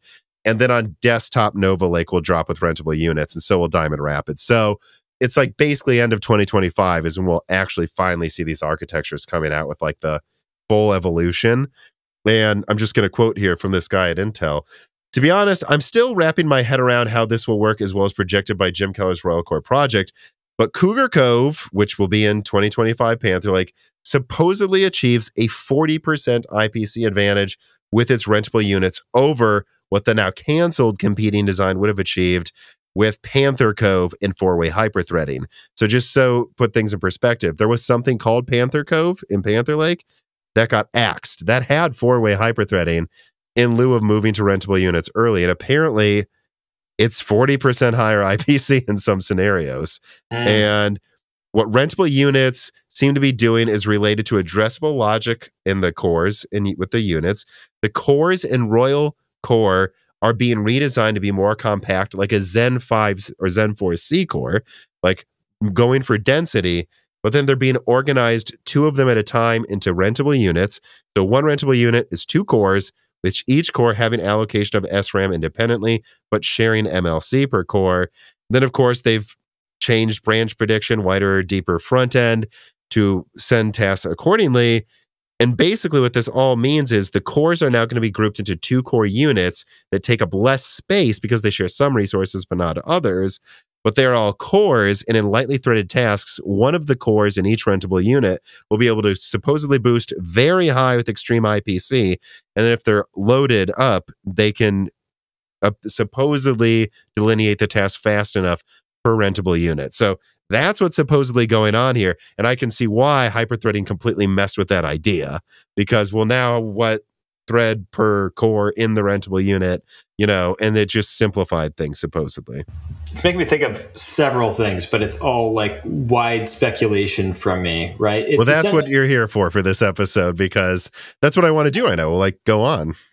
Yeah. So when you first mentioned rentable units to me just in the message, and I watched your previous video and I tried to figure out what I thought, my first guess was that it was some increase in, I guess, just more of a heavier front end that would let them determine exactly how many threads a core needed, so that a thread could essentially a core could scale its threads. Because if something lightweight's coming where you want to actually utilize, like, go wider with your core, it would give you the scrutiny to be able to do that, where if it's a heavier task, it may be better for it to be able to transform into one core. And that was kind of the initial guess I had with rentable units. And it kind of sounds like that's what it's doing to a certain extent. Yeah, it sounds like what it's doing almost seems to be more of a mix with what AMD was doing with their mobile line, and like being able to do micro clock adjustments to address these things. So if you have specific tasks come in, if you have more scrutiny per core, if the way that it's scheduled is more automated, then you have the ability to see the task, and before the task, prepare the core's behavior to be ready for the task. That seems to be what rentable units sounds like to me, that it's an opportunity to choose whether a core is essentially wider or or higher clocked, or all of these things, and it's done by just looking at whatever it is that's about to go in there. Mm-hmm. Yeah, guessing wildly. You know what? And I'm thinking back, when I was at Hot Chips 2019, I actually managed to add a special event, talk with Jim Keller while everyone was having beers for about 10 minutes. And I think, man, that guy can put him down, by the way, and you can't tell. That guy, I don't know what it is, but he was like a bazillion drinks in and still just talking to 10 engineers at the same time. He truly is a genius. I, of course, was like 5 drinks in, and I think I'm still pretty good, but it probably makes my memory a little more hazy. But I think I remember bringing up, like, wouldn't you eventually be trying to, like, combine a bunch of threads into a core or something? Isn't that what you eventually want to do? Is like, if you could, like, I went like line them up so you're just turning things into a single core when needed. And he said, why don't we just do it the other way? And I'm thinking back to that and thinking of rentable units. And yeah, it's like that's kind of what they're doing. It's interesting to think that he did drop a hint all the way back then. Yeah. Yeah. You might just gotten him in trouble for saying that. No, I don't think so. I'm joking. But there's a lot of things, but it does seem to be the future in general is increased, like, I guess, nuance in scheduling and more automated scheduling, where more often what's going to happen is something's going to come in and it's going to know what resources, because we're getting, and we need that for an ASIC world to some extent. When we start putting accelerators for specific things and all of these things, we need an ability to determine when things are what they are, where they should go. So that's going to be more of the question. So it seems like we're getting a generation of cores that are being designed more with that in mind. Something's coming in. How do we prepare the system to be as fast? What extra hardware do we have? How do we manage these resources? What do we split one way? What do we split the other way? And the more scrutiny they can apply to that, the faster they'll be able to make these things go. But it has to be really automated, and then you probably need a heavy front end, would be my guess. Yeah. Here's a question too. I know for a fact that AMD has been trying to get 4-way hyperthreading working for since Zen 3, and they just keep kind of kicking it down the road. But I suspect they're going to get it working with Zen 6. And I coughed Zen 6 earlier when you were talking about streamlining cache between different levels, which I also suspect Gen 6 has. Actually, I think I might just received a notification about it in an email, but I won't look at it now. But how do you think about this future where perhaps Intel's going into this direction where they have these extra big cores that can kind of split into 2 cores if they need to do multi-threading, but they can go super fast when needed, versus AMD just giving you that 10 to 20% IPC increase every gen, more cache now stacked under it maybe, and 4-way hyperthreading? How do you see that playing out potentially with, frankly, what will probably be what I just described in Zen 6 versus rentable units in Panther Lake and Nova Lake? I guess I'm seeing kind of like a convergence, and also the intent changing in how they're designing these chips. I feel like the general thread, if I was trying to assess it, is they're expecting these chips to all need more scrutiny, but not to be applying it themselves. I think that this is probably coupled with what's going on with AI. This is just me guessing, but I would assume that what they're expecting is that we're going to need more and more scrutiny in terms of how things are used resource-wise, but they're also expecting to have something more intelligent to the chip that's doing it for them as they're going into this, so that we will be able to do this without developers specifically planning for it, specifically coding, or specifically trying to optimize for it. It'll be through whatever this AI engine is on the front of a chip that will determine, it will be able to look really quickly at what everything is and then place it in its proper routes. And then these hardware designs that we're currently seeing that can't be utilized perfectly yet are kind of awaiting the software portion of this to be ready to do this. Well, so actually, speaking on software, Zavebeat03 writes, and it says, "Greetings, Tom and Bryan. With rentable units, do you think the game industry will struggle to adapt their current systems to this technology, or will this just be something that the OS and everything deals with it on its own? I'm curious about the difficulties of switching to a new thread paradigm." Yeah, I definitely think that this will be, once again, if this was in a console, I think then you probably would be finding people try to find ways to utilize it directly, optimize for it. Because basically, the way that I see this typically work in game development is you go until you hit a wall, and then you look to go through those different optimization paths that I mentioned. And the best optimization path you could typically take are the ones that look like free performance. Nothing's free performance, but the ones that look like free performance are the best. So if you didn't understand something specific about the hardware, or if you're doing something in a way where you could do it another way and it's just faster, those are the ones that always look free to the outside world when you do them properly. And you would end up, if you had a console, you would have situations where developers run into a wall and their performance isn't particularly good, and then they're sifting for additional hardware. They realize the hardware is there, then they utilize these rentable units and then it becomes best practices. And when it becomes best practices, then it gets shared between different teams. Once one or two teams optimize it that way, and especially if they work with the same publisher, let's say they're all published by whatever, I don't know, just pick a publisher. Like a third-party publisher, if they were being published by them, they are in much more communication with the other games being developed by that publisher. So if one of them finds a solution for it, it will be shared across that. And game devs are really friendly with each other. They're not that competitive with each other at events and whatnot. So if someone comes to them with a problem, they're going to be like, oh, we fixed it this way.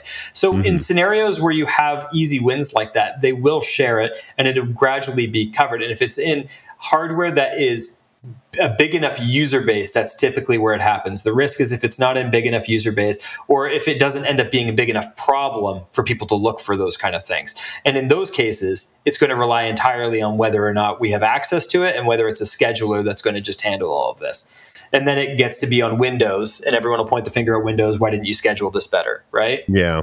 Yeah, they will. And half the time they will definitely be right about that. If not most of the time, knowing Windows. But yeah, I mean, it's just interesting to think, like, the only thing I can think of, and again, this is very much speculation, because even a lot of the people I talk to at Intel about it don't really know what it is yet. Like, this is years away and truly some new stuff. To me, I think they have to ideally solve the latency penalty between P cores and E cores to some degree with Arrow Lake. Frankly, already they should want to. But I heard one person say, it looks like we're going to have some mitigations in place. And I'm like, that doesn't sound like you've solved it to me. That sounds like you have a way of trying to do that with either a thread director or Windows scheduling. But they really might need it, though, by the time we're really just down to 8 threads here for the big cores. And yes, they can go to like 7 gigahertz with absurd IPC, but what happens if maybe it won't be an issue. Maybe it'll just be, it doesn't really matter. Like, it'll just keep bouncing one main thread of this 8 on like 7 gigahertz, and then the rest will just do fine at whatever they're at, splitting up the resources. I don't know. Or just finding things that are lightweight enough that'll be done by the time that they're needed, instead of, because, I mean, latency is a problem, but if you queue it up early enough, you can get something done at the same time, but you have to know it's really small. So you'd probably be taking advantage of like 20% or 30% of what an E-core is theoretically capable of. But if you really needed the other thread and it was something really tiny that was going to be done on it, then that's an easy win. Yeah, so I imagine there's going to have to be something pretty soon. I say soon, in about 5 years, where games are like, there are 4 main threads and there are these other ones and they are not main threads. And they even look for the slowest thing to get out of the way of the main threads. But I think I talked to you about that and you said that's going to be really hard to do. Yeah, well, especially if people are doing it manually. Yeah. Yeah, I don't know. It doesn't seem like these kind of things, the most utilization that would come across from game developers is the most abstracted. The less they have to think about it. So the more that Windows actually does build its scheduler so that it's taking advantage of these things in some kind of way. But we are coming into a weird future because, you know, some of the chips that you mentioned, it's mostly E-cores at this point in time. The differentiator between whatever the i7 and i9 is primarily E-cores at this point. So if you're neglecting 60% of your silicon or whatnot when you're playing games, then that's kind of a problem too. So we need to have a means to do these kind of things in the future. So I can't imagine a future where we don't find a way to do it, but I do think that it's likely going to be a combination of improvements on Windows scheduling and combination of improvements in AI scheduling within CPUs. And that we're kind of laying the hardware foundation so that when we've developed the algorithms to sift through this stuff properly, the hardware is already there. That's my guess.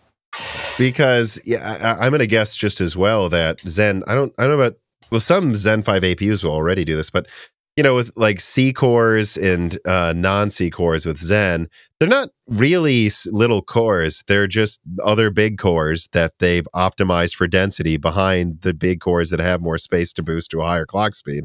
So I would imagine it would make a ton of sense to me if Zen 6 had 12 core CCDs, but 4 of them were allowed to hit 6 gigahertz, and the other 8 were space optimized, so they take up the same space of an old Zen 5 CCD that only has 8 cores. That's my guess is a logical thing to do moving forward with AMD. And that's also like, what should thread 0 be, right? It should be your fastest core, and all of these things. Right, so maybe there'll be an extra undensed core on each CCD that is, well, you probably want 2 because of yields, but maybe 2 extra big, and then, I don't know, maybe 4 in the middle, and then behind that, you just put a bunch of super space optimized ones. You really wouldn't have to change programming at all. They already just choose the fastest boosting core. So again, you see a solution where Intel's is looking at having a super elaborate thread director and new software, and AMD's is like, well, if we just pin everything to clock speed and just density dictates that, we really don't need any new software. Yeah, well, that's an easier thing to sift through, right? So I guess on their end. So, I mean, it's smart. I like the fact that we're seeing so many different solutions to these problems, because it makes the way that we assess them much more interesting. Then when you see games behaving in different ways, when you see programs behaving in different ways, and the architectures are so different, then it's actually amazing how similar they perform most of the time. Mm-hmm. So there's something really cool about seeing exactly where those differences, where the strengths lie, where the weaknesses lie. And obviously we're talking about theoretical future hardware. And like what Tech Yes City was looking at, they moved the one thing off of the die to fit, what was it, I don't even remember what it is. PCH, you mean, on like a laptop die? Or no, he was talking about how the 11th and 12th gen CPUs run Windows general operations slower, dragging things, moving things, because they moved I'm terrible for not remembering exactly what it was, but they moved one of the dies that typically is in the chip onto the main board, and because of that, it is because they did that too with voltage regulators. They moved the voltage regulator, I believe, onto Haswell, and that caused it to get hotter, but it was also crazy efficient at low voltages. And then they've actually done that several times, just moved it off, moved it back on. That's not what you're talking about. That's an example of why. No. They moved I think it's like the IO controller or something like that. I don't know. They moved one component off of there, and it doesn't affect games almost at all. But it's odd that it affects things that require insane levels of scrutiny, like dragging files or whatnot, operations that happen with even lower latency than what a game typically does, because a game is trying to make a whole frame. So you would never be able to see any of the differences in a game. But when you're talking about doing just regular desktop applications or dragging 400 files into your timeline in Premiere or whatnot, those tasks are where it's noticeable. And I'm not saying this to rag on any individual process. I'm saying it because it's interesting, because they're aware of it, by the way. I've asked about this. I haven't really I haven't watched those Tech Yes City videos yet. They're good. I want to have them on soon, and that's, and then I'll use that to freshly look at it. But I did throw the links at some people at Intel, and they were like, we're aware.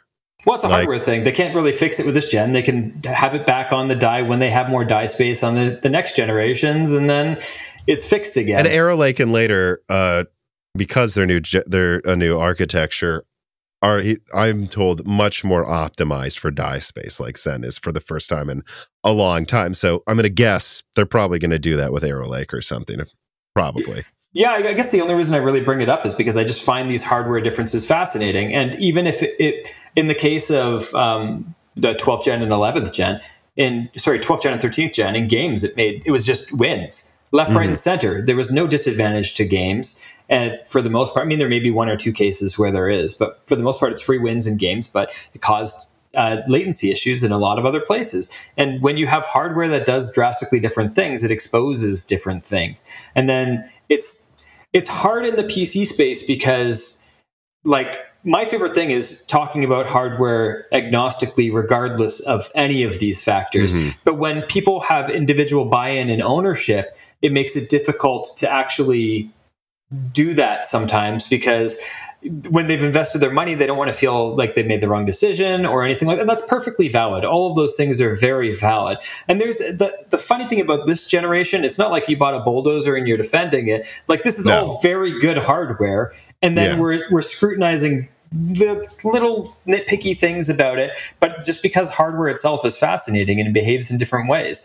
And when we're speculating in future hardware, then we have to look at, these are the changes, and we know what things might be interesting based on what we've seen be interesting in the past. Hey, we did this, we moved this off of here, it adds latency. Then we think about, oh, they're doing this in the future, they're removing this. What's that going to do, right? They're adding this, though. What's that? And on average, they'll probably be very close in performance, even though their design is not remotely the same. But if you're running only 4 threads, actually Intel wins. But if you're running 16, AMD wins. If you're running 1, it's a tie. Like, these are the types of weird things we're probably going to run into here. Yeah, if you're running beautiful. 2, those are the best hardware differences. Like, that's just, it's beautiful. It's interesting. It's fun stuff to dig into. But if everyone's getting a good product, then it's fun to speculate and compare between the two. So QH Freddy has a question about something that wouldn't be beautiful. He says, do you think there is a risk that smaller devs get left behind if accelerators become a major part of pushing forward the performance of games on PC? I would imagine switching to new computing paradigms would be an expensive undertaking in terms of cost to learn and understand how to use them. Yeah. Because we've speculated before, like, how AI engines could be used, and like, all right, but what if there's now this AI engine, that engine, that engine, that engine? Like, do you think that's going to hurt smaller devs, or do you think it really won't be an issue? Well, I think, like the beginning of the last talk, you talked about whether people are going to be more interested or less interested in hardware in the future. And we're already getting to the point where we're being abstracted from things so much that it's hard to know what's going on in everything. So it really depends. It's a good question. Small devs often do the best with small ideas for their game. Right. And then scale, or like a really interesting idea that they can play with in a specific way. But if they're trying to match, then they would be resource limited. They wouldn't be able to pull off the same things. And that's always something we see. When smaller devs try to do things like big devs, there's visible weaknesses. Hopefully they're bridgeable by people's perceptions, right? Like, they're willing to let go. They know it's not that same team. They know Valheim isn't The Last of Us. They know these things. These are games that are trying, or Factorio or whatnot. They know they're just different things. And hopefully, but it does stop them from maybe moving up to new jobs, the more things. So if you have... They didn't develop the experience doing Yeah, exactly. So, like, you see this a lot with Unity devs. Like, devs that have been in Unity for a very, very, very long time. And then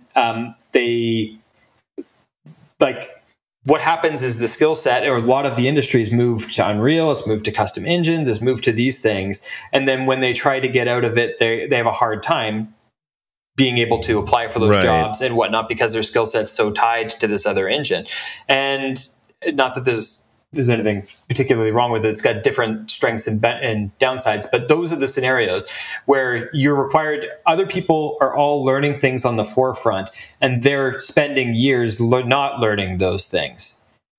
Yeah, because what I imagine with like indie devs is, let's say there's like 10 different accelerators in Zen 7, if there is a Zen 7, and in like Beast Lake, and I think a lot of indie devs, it's like, well, I can use Unreal Engine 4 and kind of make a game almost photorealistic anyways, because it's a simpler idea and the hardware is so strong, it's just not a factor. And then you'll have some indie devs that, like, one of them's obsessed with AI engines and notices a trick he can do to make a new game. And then that's what he's good at. And then maybe he gets hired by a bigger studio because that's the thing he's good at programming. But then another dev is just good at the more general stuff. There may be some people in the middle that are left behind, but I think either the concept's going to be simple enough, or they're going to find a trick to do with one of the accelerators, and it really won't be an issue. I would think. Even if indie devs had someone on their team suddenly become really good with this, like right now, there's a huge tech artist. Tech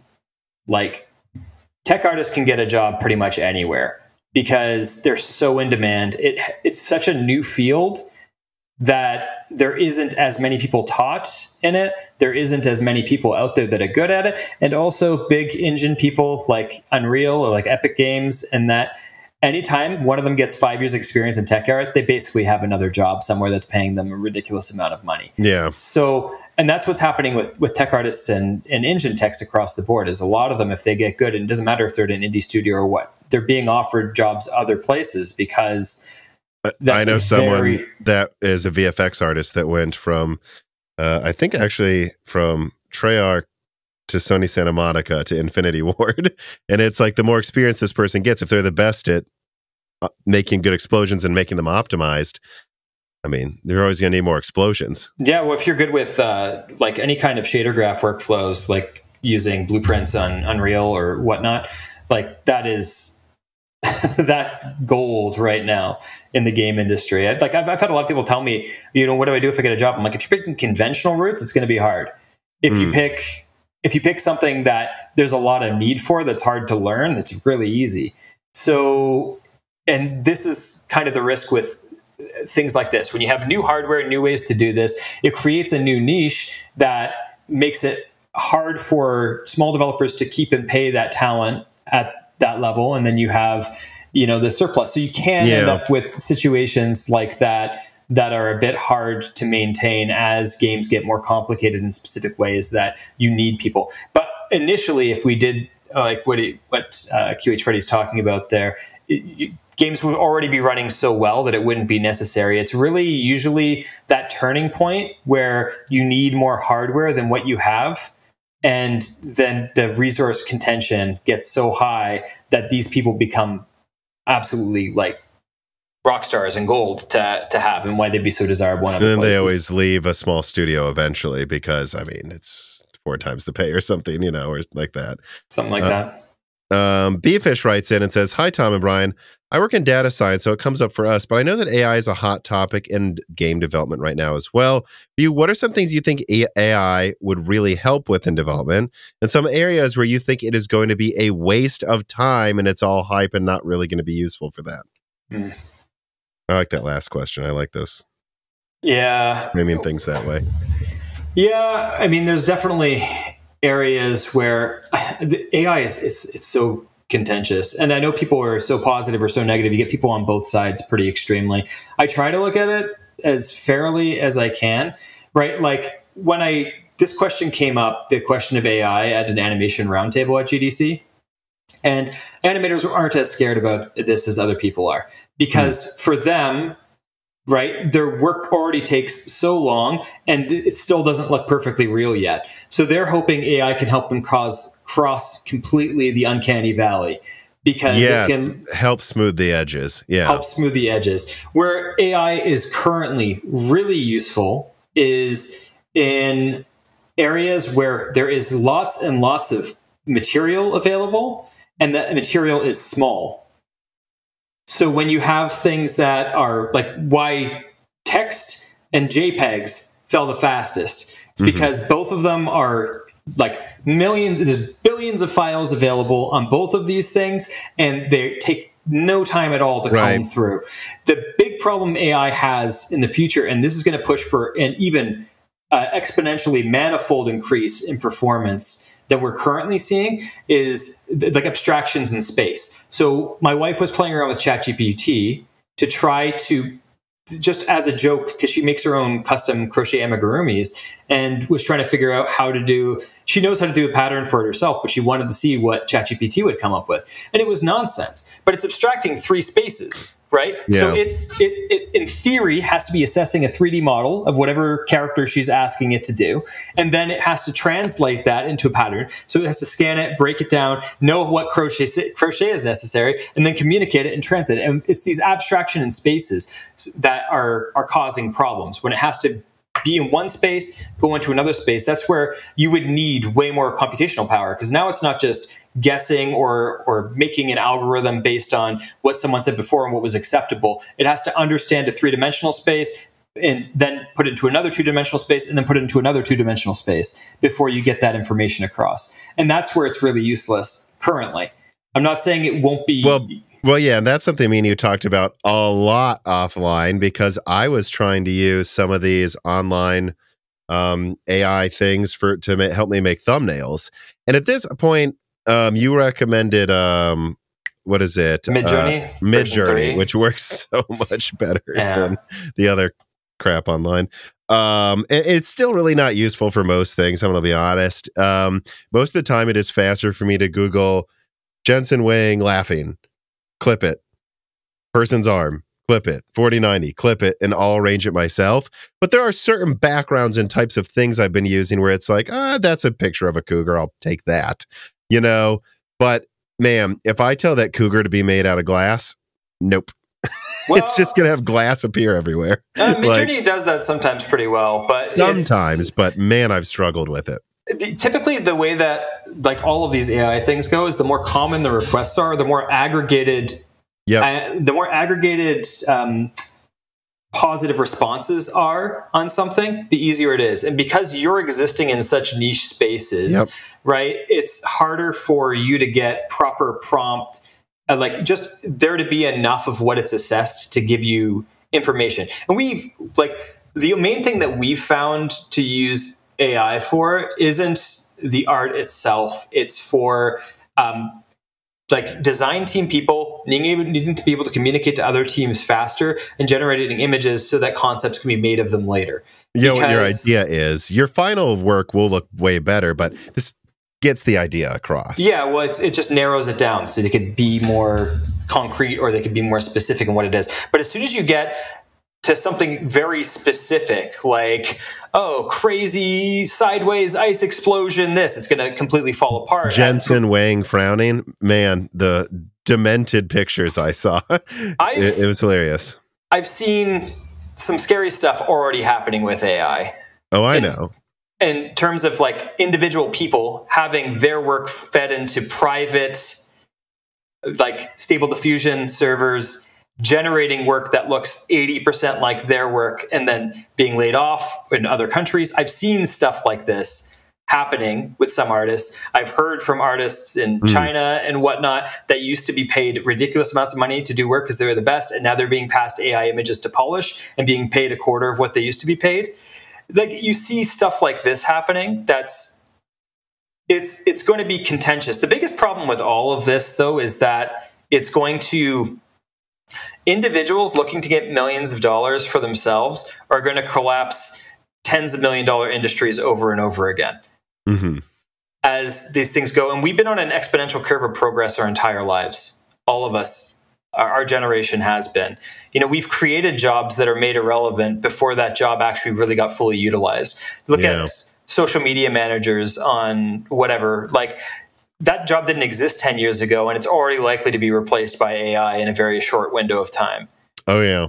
Yeah, no, you're right. That's a good way. That's a good example. And it's interesting to see, like, people keep saying to like kids in college, just get good at learning and learning new skills, because you're just going to have to be used to jumping between companies. And you're saying, yeah, because the companies may be putting each other out of business every 10 years. Like, and you just need to be ready to jump to the next one. So a really close friend of mine, I guess her partner, he just finished his master's, and in his master's in engineering, there was a bunch of people that were working on this AI-powered thing that would go through arteries and would clear blockages and stents and all of these things.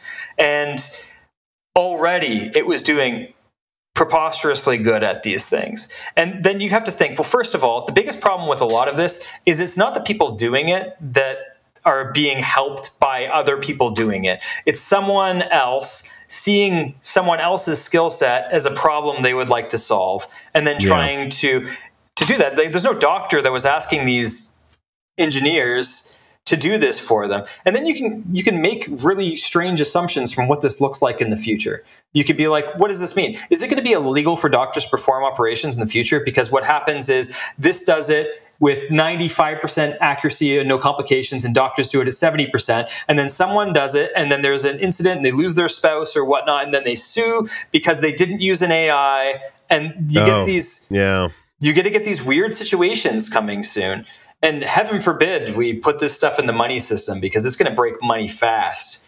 So that's wild speculation. I don't know. And there's going to be plateaus. And the biggest plateau is coming from abstraction of spaces, right? Because anything that was existing in one plane has gone very fast. And you've seen the exponential curve, and then it flattens on the top of the exponential curve when it has to understand more than one space at a time.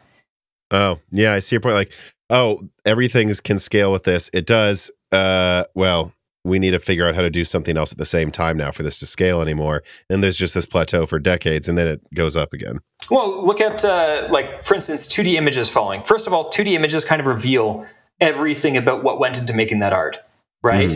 And then you have so much data, so many people interacting with it, and all these people's preference on it. So it's like the easiest thing to feed into AI. It's funny because people thought that would be like the hardest thing for AI to do, but it turned out to be the easiest, because what we do the most, what we care about the most, has the most aggregated content, which makes it the easiest thing to actually fall to AI, because we just have so much data for it to do. But the problems all come from abstraction of space. So when you think of like trying to do it for something in animation, it gets harder, because now what it's no longer studying what is a picture and making a picture. It's understanding that lines of code existing in whatever, some 3D software, but it's trying to understand it through some video playback of something else. So now we have all of these factors trying to understand what that is, translate it from that space into whatever space actually Maya or Unreal or whatever operates in. And it's going to be much slower to do that and require way more processing power. Because it's, first of all, as soon as you're talking videos, we're talking about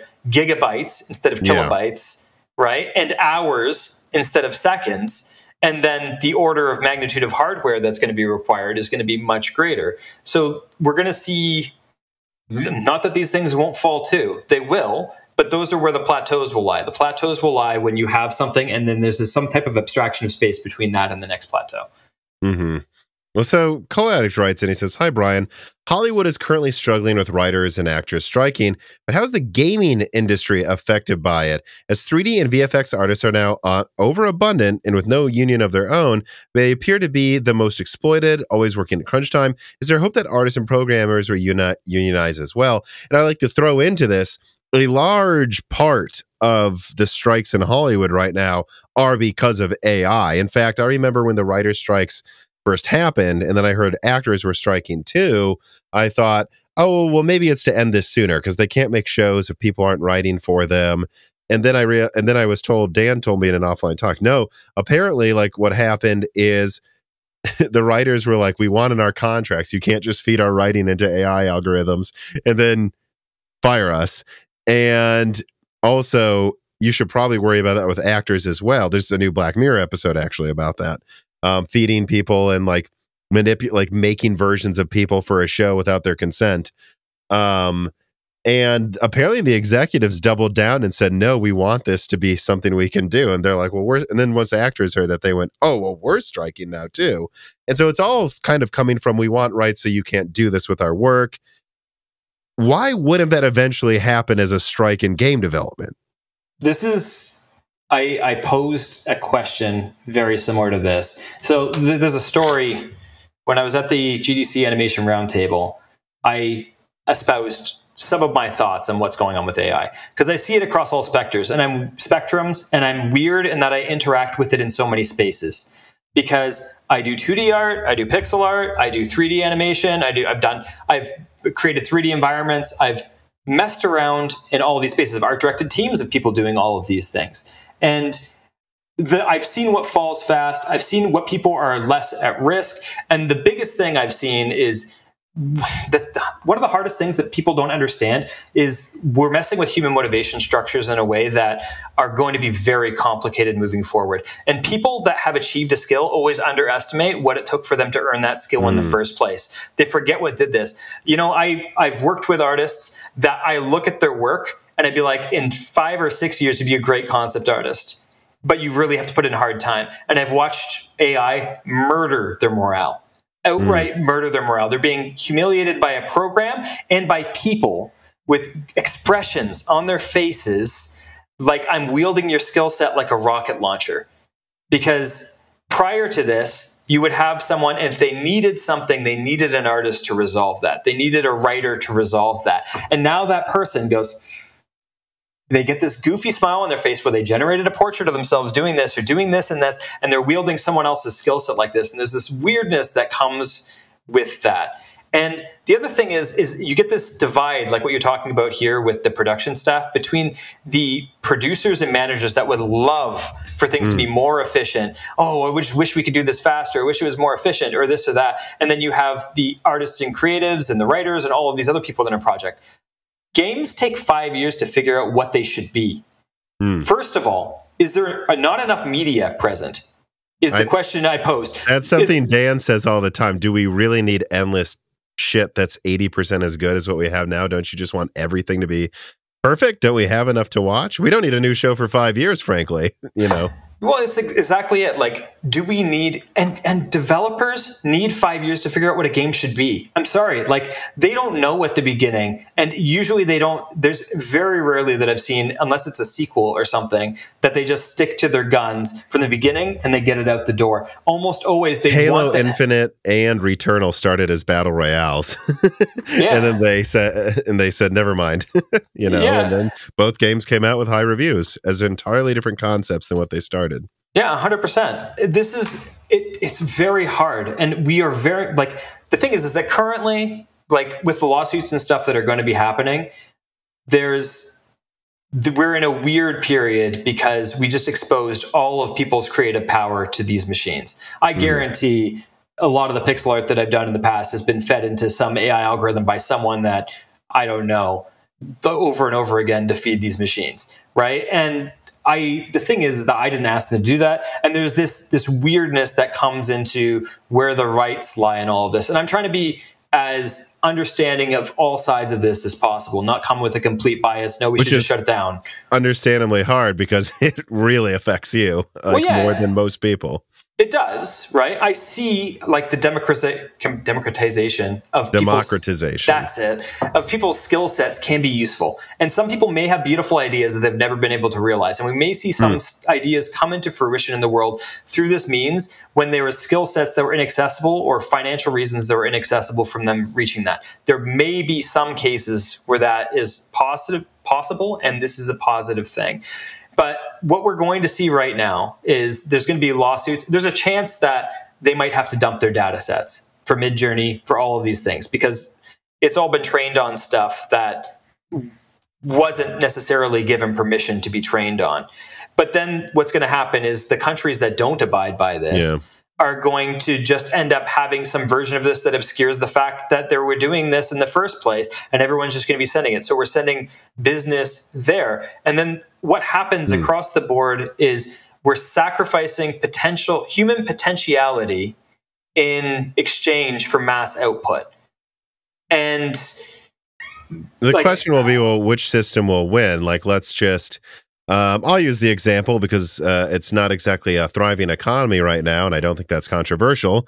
Russia, like, let's say they start having game devs that just do this. Will it actually be better than an American, Western, or Japanese game dev who isn't allowed to do this? Or they'll just be, because they're already kind of starting from a lower point, just a lot of crap using AI algorithms. Will it really compete? You know what I mean? It's not. I'm not worried about it not competing. I'm worried about the next generation building the motivation to instill it, because the blind spot we're going to create right now is that artists using these tools will wield them with the knowledge that they gained from the process of getting good at it. So we have artists that, because I'll tell you, the way I think, the way I perceive things and talk, all changed the deeper into art I got. The more I understand the world, the more I understand how it's composed, color, lighting, composition, behaviors, mannerisms, all of these things across people has changed how I perceive things. When I, or someone else that has even greater skills than me, wields AI, right? They might be able to create absolutely amazing results faster while they're still, because it's their sensibilities that's building it. Their skill set is what they put the time in, but they put time into themselves. They've instilled all those things into themselves, and then they can wield that out, right? The problem is robbing the next generation from building those things into themselves. And then what does that mean? Because we might end up with a 30-year gap where it doesn't seem like there's any downside. And then we look at that next generation. And then when all the people retire, we're like, why did everything fall apart? Why did all of this content get way worse? It's because the people that understood what they were wielding. Have you seen the movie Idiocracy? No, I haven't. Well, I mean, it's kind of become a cult classic. It's a kind of a mid production movie from, I think, early 2000s or something, where it's supposed to be a stupid comedy, but the guy falls asleep or something, and he's like, I forgot how he gets transported to the future, like probably frozen or something stupid, and then he wakes up and he's an average level intelligence person like 100 years from now, and he's actually the smartest man on earth now, because no one really knows why computers do what they do. They just know to press this button, and it like turns into this world where like all funding went into making screens thinner and like boner pills, and no one actually like and fixing baldness in men, and none of it really went into anything useful. Yeah. And over time, they don't know why they're like, the computer's saying we have no monies anymore at the company. What happened with the stock? Like, it's gotten to a point where no one remembers how anything works. Well, so something like that. Our generation is going to be weird for this too, because when we die, we're the ones that saw like the entire technological curve. I remember pre-internet, I remember pre-computer, I remember computer, I remember building every generation of computer.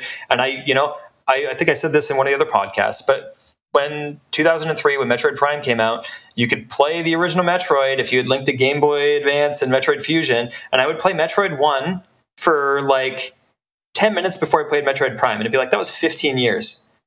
It seems like 2 centuries in terms of how far everything else developed. Like, and we went through all of that, and our minds have gone through that entire path, understanding the transitions between each of those spaces, understanding the exponential curve, engaging in it. So the experts of our generation have kind of, they've seen the small changes, they've seen the huge changes, they've been in it all. But then what happens when those generations are dead and people, and it might be they don't know how to improve it because they don't even really know how it works. Yeah, I mean, you know, here's an example like of one thing where, I remember the era before the internet, obviously, like in video games, I couldn't look up how to solve it. There were just some games where I just couldn't figure out where to go next. And eventually I did. And it took me 8 hours or days because I couldn't Google it, you know. But one thing I never really had to figure out, I never, because even when I got my driver's license, I still kind of knew how to get around my town. I never really needed to know how to use highways and directions. And there's been time where like my phone dies or something, and I'm like, what do I do? How do I get there? And then I'll be driving and I'll look and I'll say Bloomington, Illinois, that way. So it's already pretty self-explanatory which way I need to go on the highway. I really don't need Google Maps all the time. Yeah, unless there's obstructions or other things. But you're saying like what? But you know, that's like an example where I almost don't know what to do, but I could figure it out. How many of these things will people do that? But these are like skills that are 7 years of development. Like, will they know what to do next with things that they can't just think of in 5 seconds? I've already caught myself not discouraging, but actively not encouraging young people from becoming artists. And that's a sad thing for me to say. I've caught myself doing that, where other artists typically, the way that it works in art, and this is the way I explain it to everyone, is there's this line like this. And if you're below that line, there's no work. And as soon as you cross that line of skill, the world opens up to you in terms of work. And then the higher you are up, the more work that is possible for you. It's the same with architects, I've heard too, where like out of college, the unemployment rate is insane with architects. But then if you're one of the best architects, you're making millions a year. It's because, well, do you make the house cool enough? Yes or no? You know, like it's such a difference. But those are artists too. Yeah, well, that's exactly. It's a type of artist. But there's a skill point, and then typically what I've done in the past is I see people that are learning art really fast, or that can see that they're just under that line, and I encourage them like crazy. I'm like, hey, like, well, whatever, do you want to learn something? You know, I'll tell them whatever they want to learn about art. I'll go into nitty-gritties of specifics about form, structure, lighting, whatever. And then, but I've caught myself since the AI boom being way more reluctant because, you know, 50, 60 years ago, you did education for a vocation, or you did something like that, and you would expect to be able to work at most of your lifespan. It's only with innovations like this, because yes, you can compare it to the Industrial Revolution. You can compare it to these other periods of time where we had major changes. But if you learned one of those new things, you're going to work that till you die. We, on the other hand, are on the exponential curve of change. So instead of big changes where you have to learn things new and you can carry those out for a while, it's always new changes on the curve. And then we have to be adjusting over and over and over again with our skill set. And there's a certain point where our human potential will lag behind what rate things are actually changing. Mm-hmm. Yeah. I mean, Samuel Park writes, and he says, as of now, we see a lot of online art communities pushing back on the advancement of AI art. Most artists do not like their art being used for training without permission, and they are trying to use various tools to prevent it from being used for that purpose. However, to me, this is similar to the plight of anti-cheat versus cheaters. The tools that work to stop AI art are going to be playing catch-up to the models that will quickly be trained to surpass such hurdles. Do you think online art communities have any chance at stopping AI art, or are they shit out of luck and will have to accept the fact that any digital art posted online is going to be used for training? Yeah, I mean, I think I touched on this already. It's going to be used for training. Individual countries, and this is going to get to be more of a global issue than anything else. There's going to be countries that do have to dump their data sets by law, and there's countries that won't. This is most likely going to happen.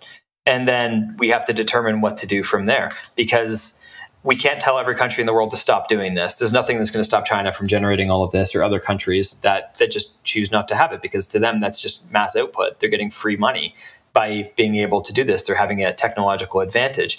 So it's really...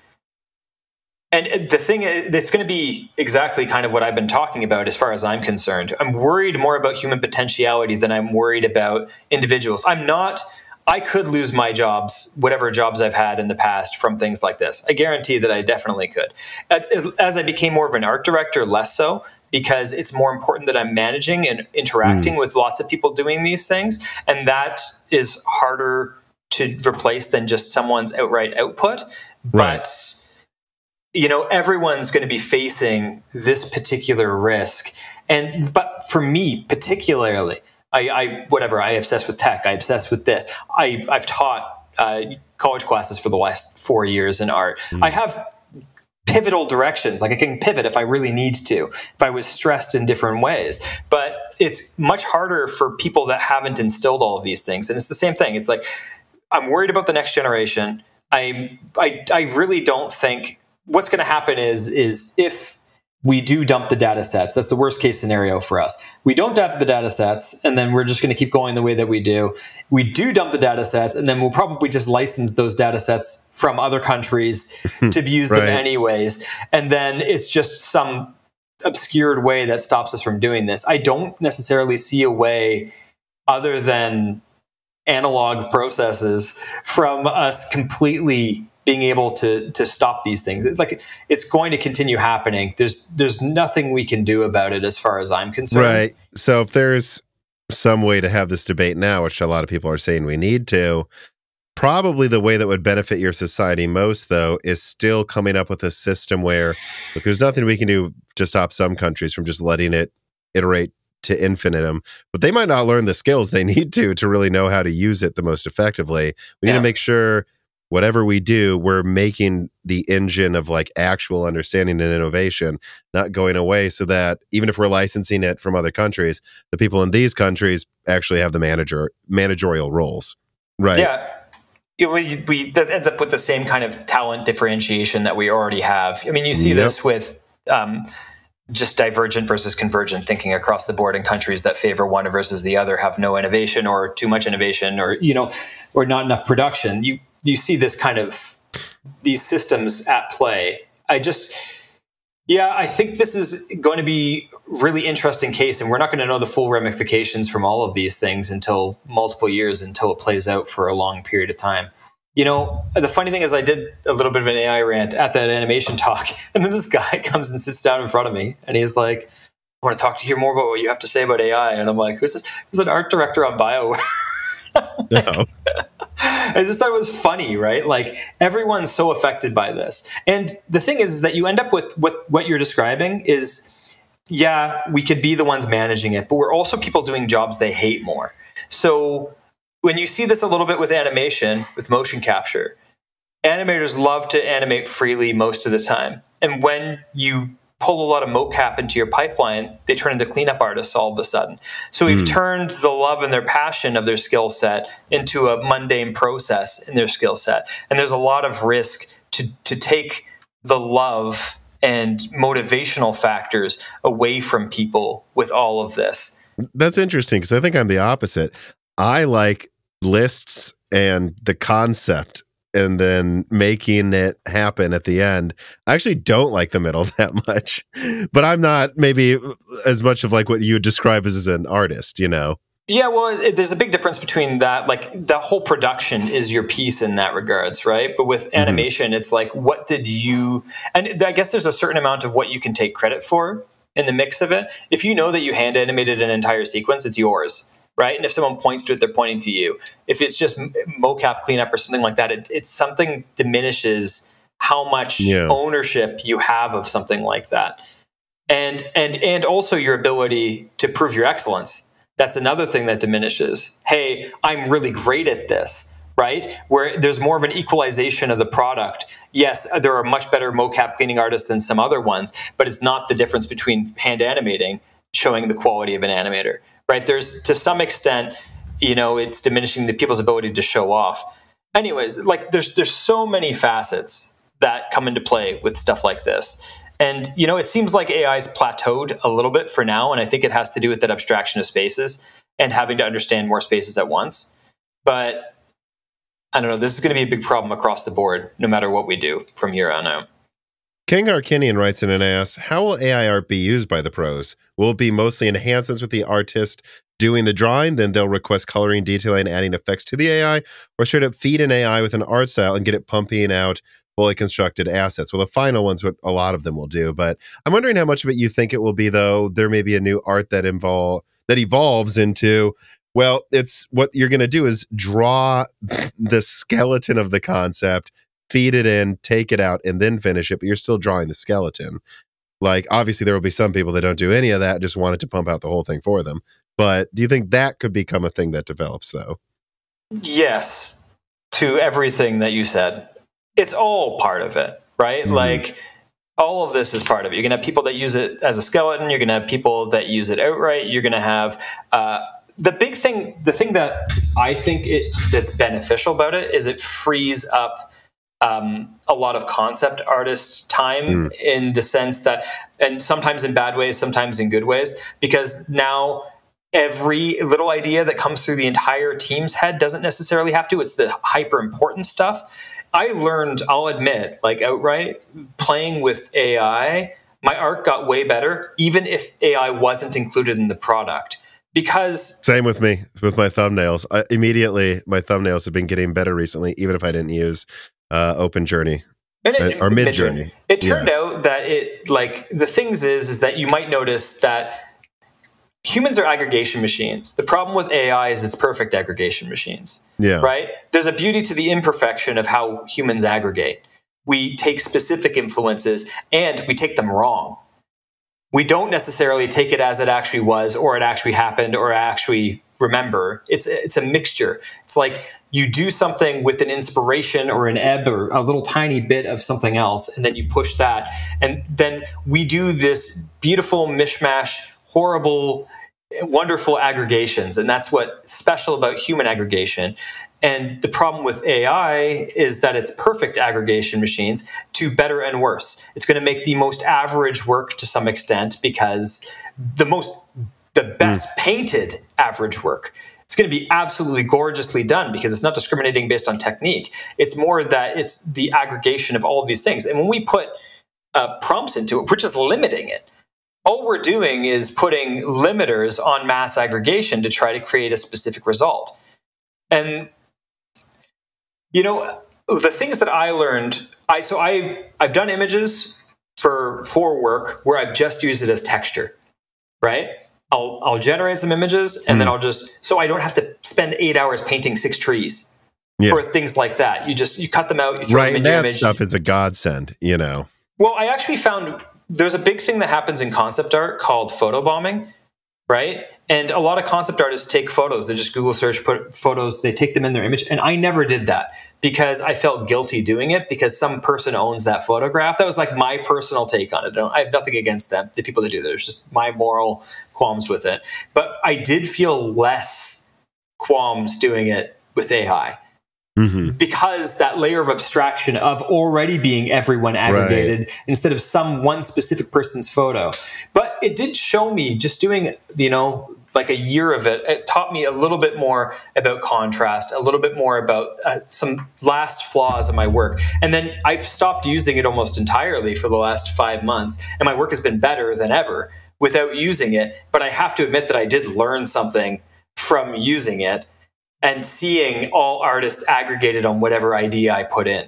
So there's strength in terms of, there's theoretical strength in terms of being able to perceive the aggregate output, but I don't know if a younger artist would be able to take the same things from it that I did, right? And I also don't, I've known other artists that are really opposed to doing this, and then they might be left behind. And the other thing that I've noticed, I've seen this across lots of friends, and a lot of creatives that I know, is that since the AI boom, the expectation of the time it takes to do art is dropping. So there is a secret, you're taking too long, that no one's speaking, that's getting more and more aggressive, and it makes the individual that asked for a request for it feel like, well, I could have generated it by now, right? And I've found personally, and I know it's not ill will, it's something else happening. I don't want to read conscious processes into this. It's just what happens when you give someone a tool like that, and then it feels like, they have a jackhammer and you're using a hammer. That's what it feels like in that setting. And then that stops it, because before you might have 2, 4, or 5 days to do like a major piece of key art. And now it feels like, with a lot of other artists that I talk about, where they're like, well, you have a day and deal with it. Because... Right. And this is my concern, especially on the Hollywood side of it, which I don't see really why it would be any different than game studios, though, where I think a lot of people at the top of some of these Hollywood studios are looking at this and going, I think the script sounds just as, maybe directors wouldn't say this, maybe the best producers wouldn't say this, but a lot of the producers out there might go, this script seems just as good as that other script. I can't tell the difference. Yeah, you can't, because you're not the artist. But these artists know that this script sucks compared to the dialogue in this one, by like Soderbergh or something. And that's why that one is beloved by millions of people. And the worry I would have is, how many decision makers can see that sparkle? A lot of them can. A lot of producers, you'll see a director say, that producer really knew what the real thing was in this movie we were making. But there's a lot that are just churning out action bullshit. And is the bullshit going to become even bigger bullshit because the people at top can't tell the difference between what's special or not? And we don't need more content too. So then it's just even more bullshit we don't need. Well, it's just that's my you have the option of not paying someone to make that specific thing. And, the funny thing is once again, it's the next generation and whatnot, because there are directors that started making what you call as bullshit movies that eventually made something wonderful, but they got their start doing something less. And those are the scenarios I'm most worried about. But even still, like, unless you're in the depths of madness in a specific skill set, and it doesn't matter what it is, then you cannot most people cannot articulate what it is that makes that last 40, 30% of whatever went into something special. It's not. That's my point too, right? It's like they might go, well, this didn't cost me anything, but it's 80% as good. Well, number one, it's not. It's half as good. Number two, trust me, if you just make 10 things that are half as good, it'll make less money than 2 things that are great, because we don't have all the time in the world to watch everything anyways. I don't need to watch. There's so many shows people recommend to me where I'm like, I don't need another mediocre show. That's why I'm not watching it. It's not that I think it's a bad show. Yeah. There's just too much to watch. I'm going to wait for this one thing from HBO or something. Well, and the magic of something, like, sometimes it is genuinely the last 20 or 30% of something that makes it feel different. Exactly. Like, the way that it feels to actually interact with whatever that content is feels different because of that that last 30% scrutiny, you can't even put your finger on. And even if they try to formulate it into a formula for the next game or movie or whatnot, it doesn't land the next time because now it's been made into some kind of just a process that they thought will just hit these notes that was like this and this. So the Marvel Cinematic Universe times 100. Well, and that's with it people, just turns into a factory. And that's with the people already being beautiful. I know. Beautiful aggregation, beautifully flawed aggregation machines, already mixing it up enough by accident along the way, right? And then I think that the big danger in this is that you could end up with much more identical content, for sure. But that's when I wonder, right? But what will really happen? Will we have a bunch of identical? There will be this rough period, but will there still just be people doing things the artisanal way? And because it's 5% different, people actually paid attention to that one. Yeah, I don't know. Probably not for some of it, but for some of it, I suspect so.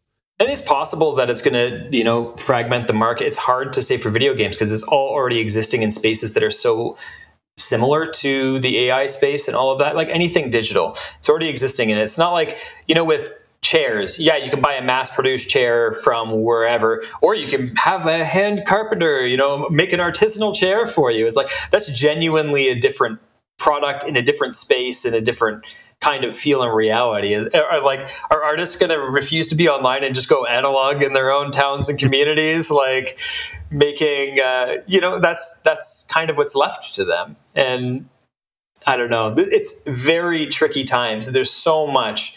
There's been times I've been very excited by what goes on in AI. There's been times my heart's literally sank through the floor in what's going on with it, and it's going to be strange going forward. And once again, like this is with me not being worried for me, but it makes me less keen to draw with my kids.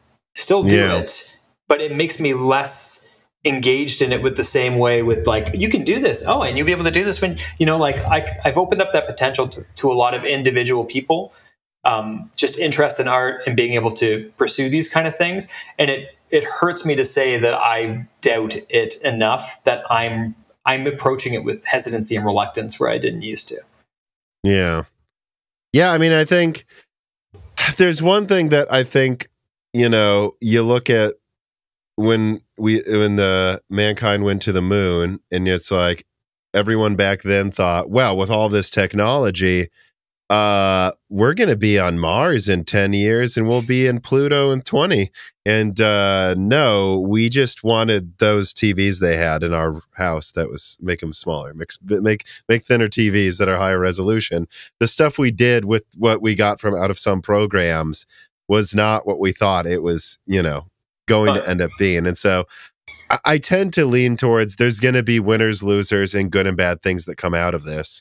But I am sympathetic to the opinion that this is different this time. And I think it's the rate of change. We really need to have these conversations, and I would recommend we make some laws. And if people are going to strike because you think it will help, do it now, before I have 10 of the exact same TV show to watch that all suck. Please don't. I have enough shows to watch too.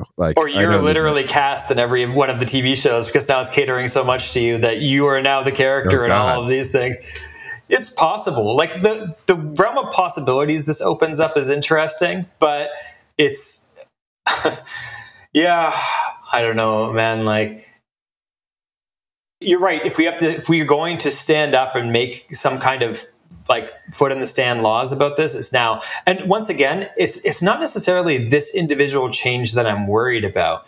You have one pivot, people will deal with it. We'll find the best, the worst of it, and then we'll make do. And there'll be some strengths and there'll be some weaknesses. It's the exponential curve of pivots and progress that's going to leave more and more and more people behind. Yeah. Yeah, I don't. I tried to end on a happy note there, but you were able to bring it down. We can call it another happy note. It's not such a big deal. No. I think that's a good place to end on. And as usual, I try to not have us go for 3 hours. I thought I was going to get us to a round 2 on this one, but I think, frankly, it's not the most flashy subject because it's not me just screaming new Nvidia leak, that's how you get all the clicks.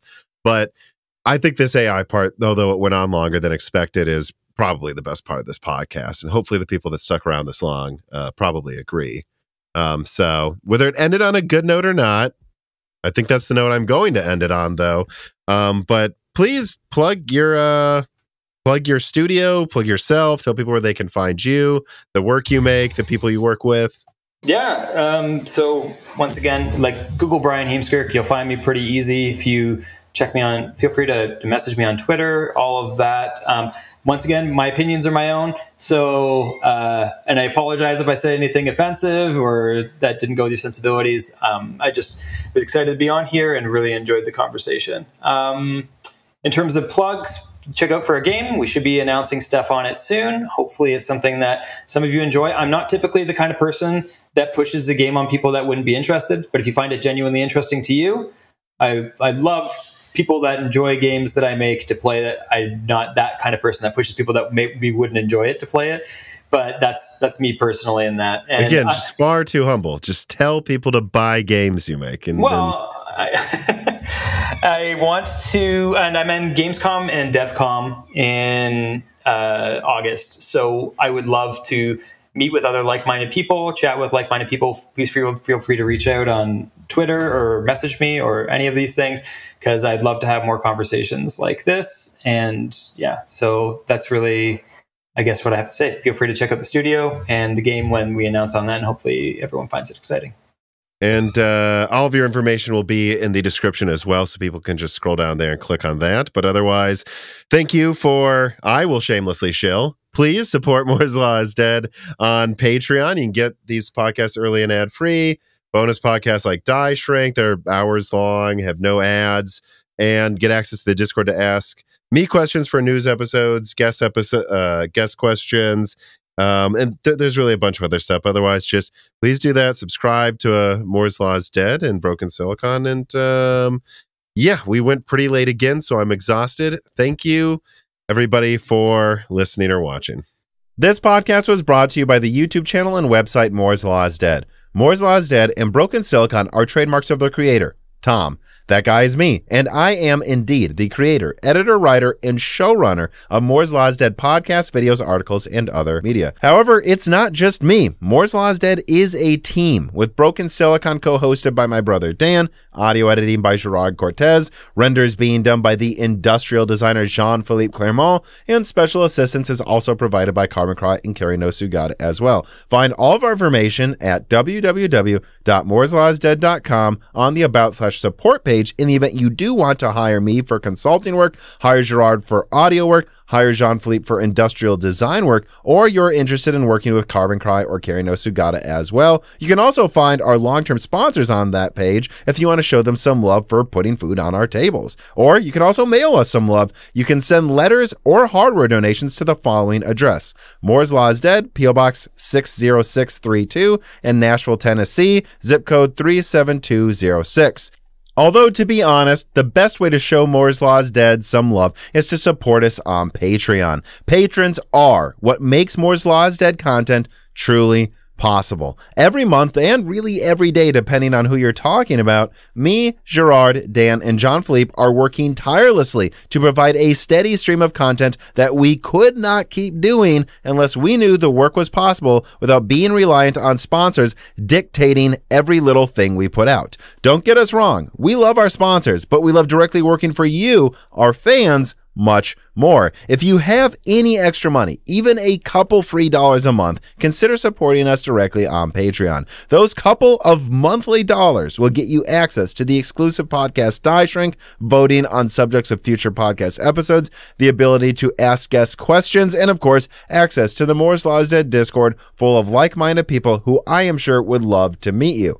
I am one of them. Additionally, higher tiers get access to early, ad-free episodes of Broken Silicon, the ability to ask questions in all Broken Silicon episodes and Loose Ends live streams ahead of the recording, and the entire back catalog of Moore's Law is Dead podcasts, in addition to having thanks in the credits of videos and podcasts depending on the tier, with other perks available as well. And hey, If you cannot afford to support us directly every month, please do share Moore's Law is Dead videos and podcasts with friends and family, and on social media and websites like Reddit, and give Broken Silicon a 5-star review on Apple Podcasts or your preferred podcast app of choice. All of this does really help us so much. But like I said, this podcast would not be possible without the patrons directly providing predictable and reliable support every month. And so now it is time to give a personal thanks to the greatest of the fans. The following supporters are at the 10 gigahertz or higher supported levels: Brad Medlin, Drita Foles, Z Jits, Daniel D, Aaron Close, Jan Rauner, Daniel Hyde, Brian Ringelman, Sam Miller, MJB1, Deke,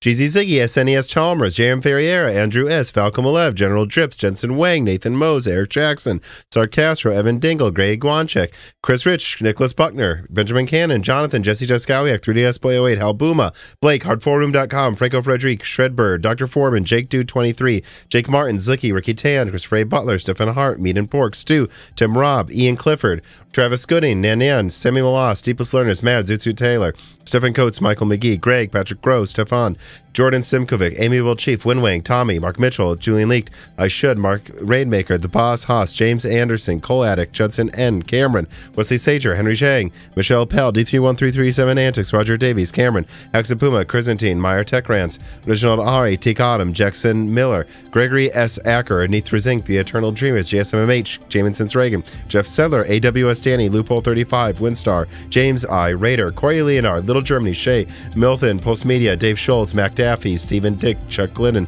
Brett Jones, Austin Haggerty, Justin Bustle, I-7-11-700K, Joe Foot, Hardland, Lushba, C2, Jansen Angima, Joseph Kelly, Samuel Park, Keith Moore, Himsa Gung, Tails 2299, Brian Wright, John Sifos, Earth Taurus, of Forbidden Juice, Fenty CZ, Kiko Sato, Toka, RB Racer, me, Val Verga, AC, Colin Tadards, Lord Starstream, Michael Cozy, Dr. J-Mad, Alex Vega, Free D, John Swin, Rodent BC, Terminal Junkie, Brian Wright, Jed Baldwin, Joe LaMartina, Keekum, Elber Gunn, Solarized 80, Christopher Ricks, Jamie Whitworth, and of course, thank you to Sahara for the music.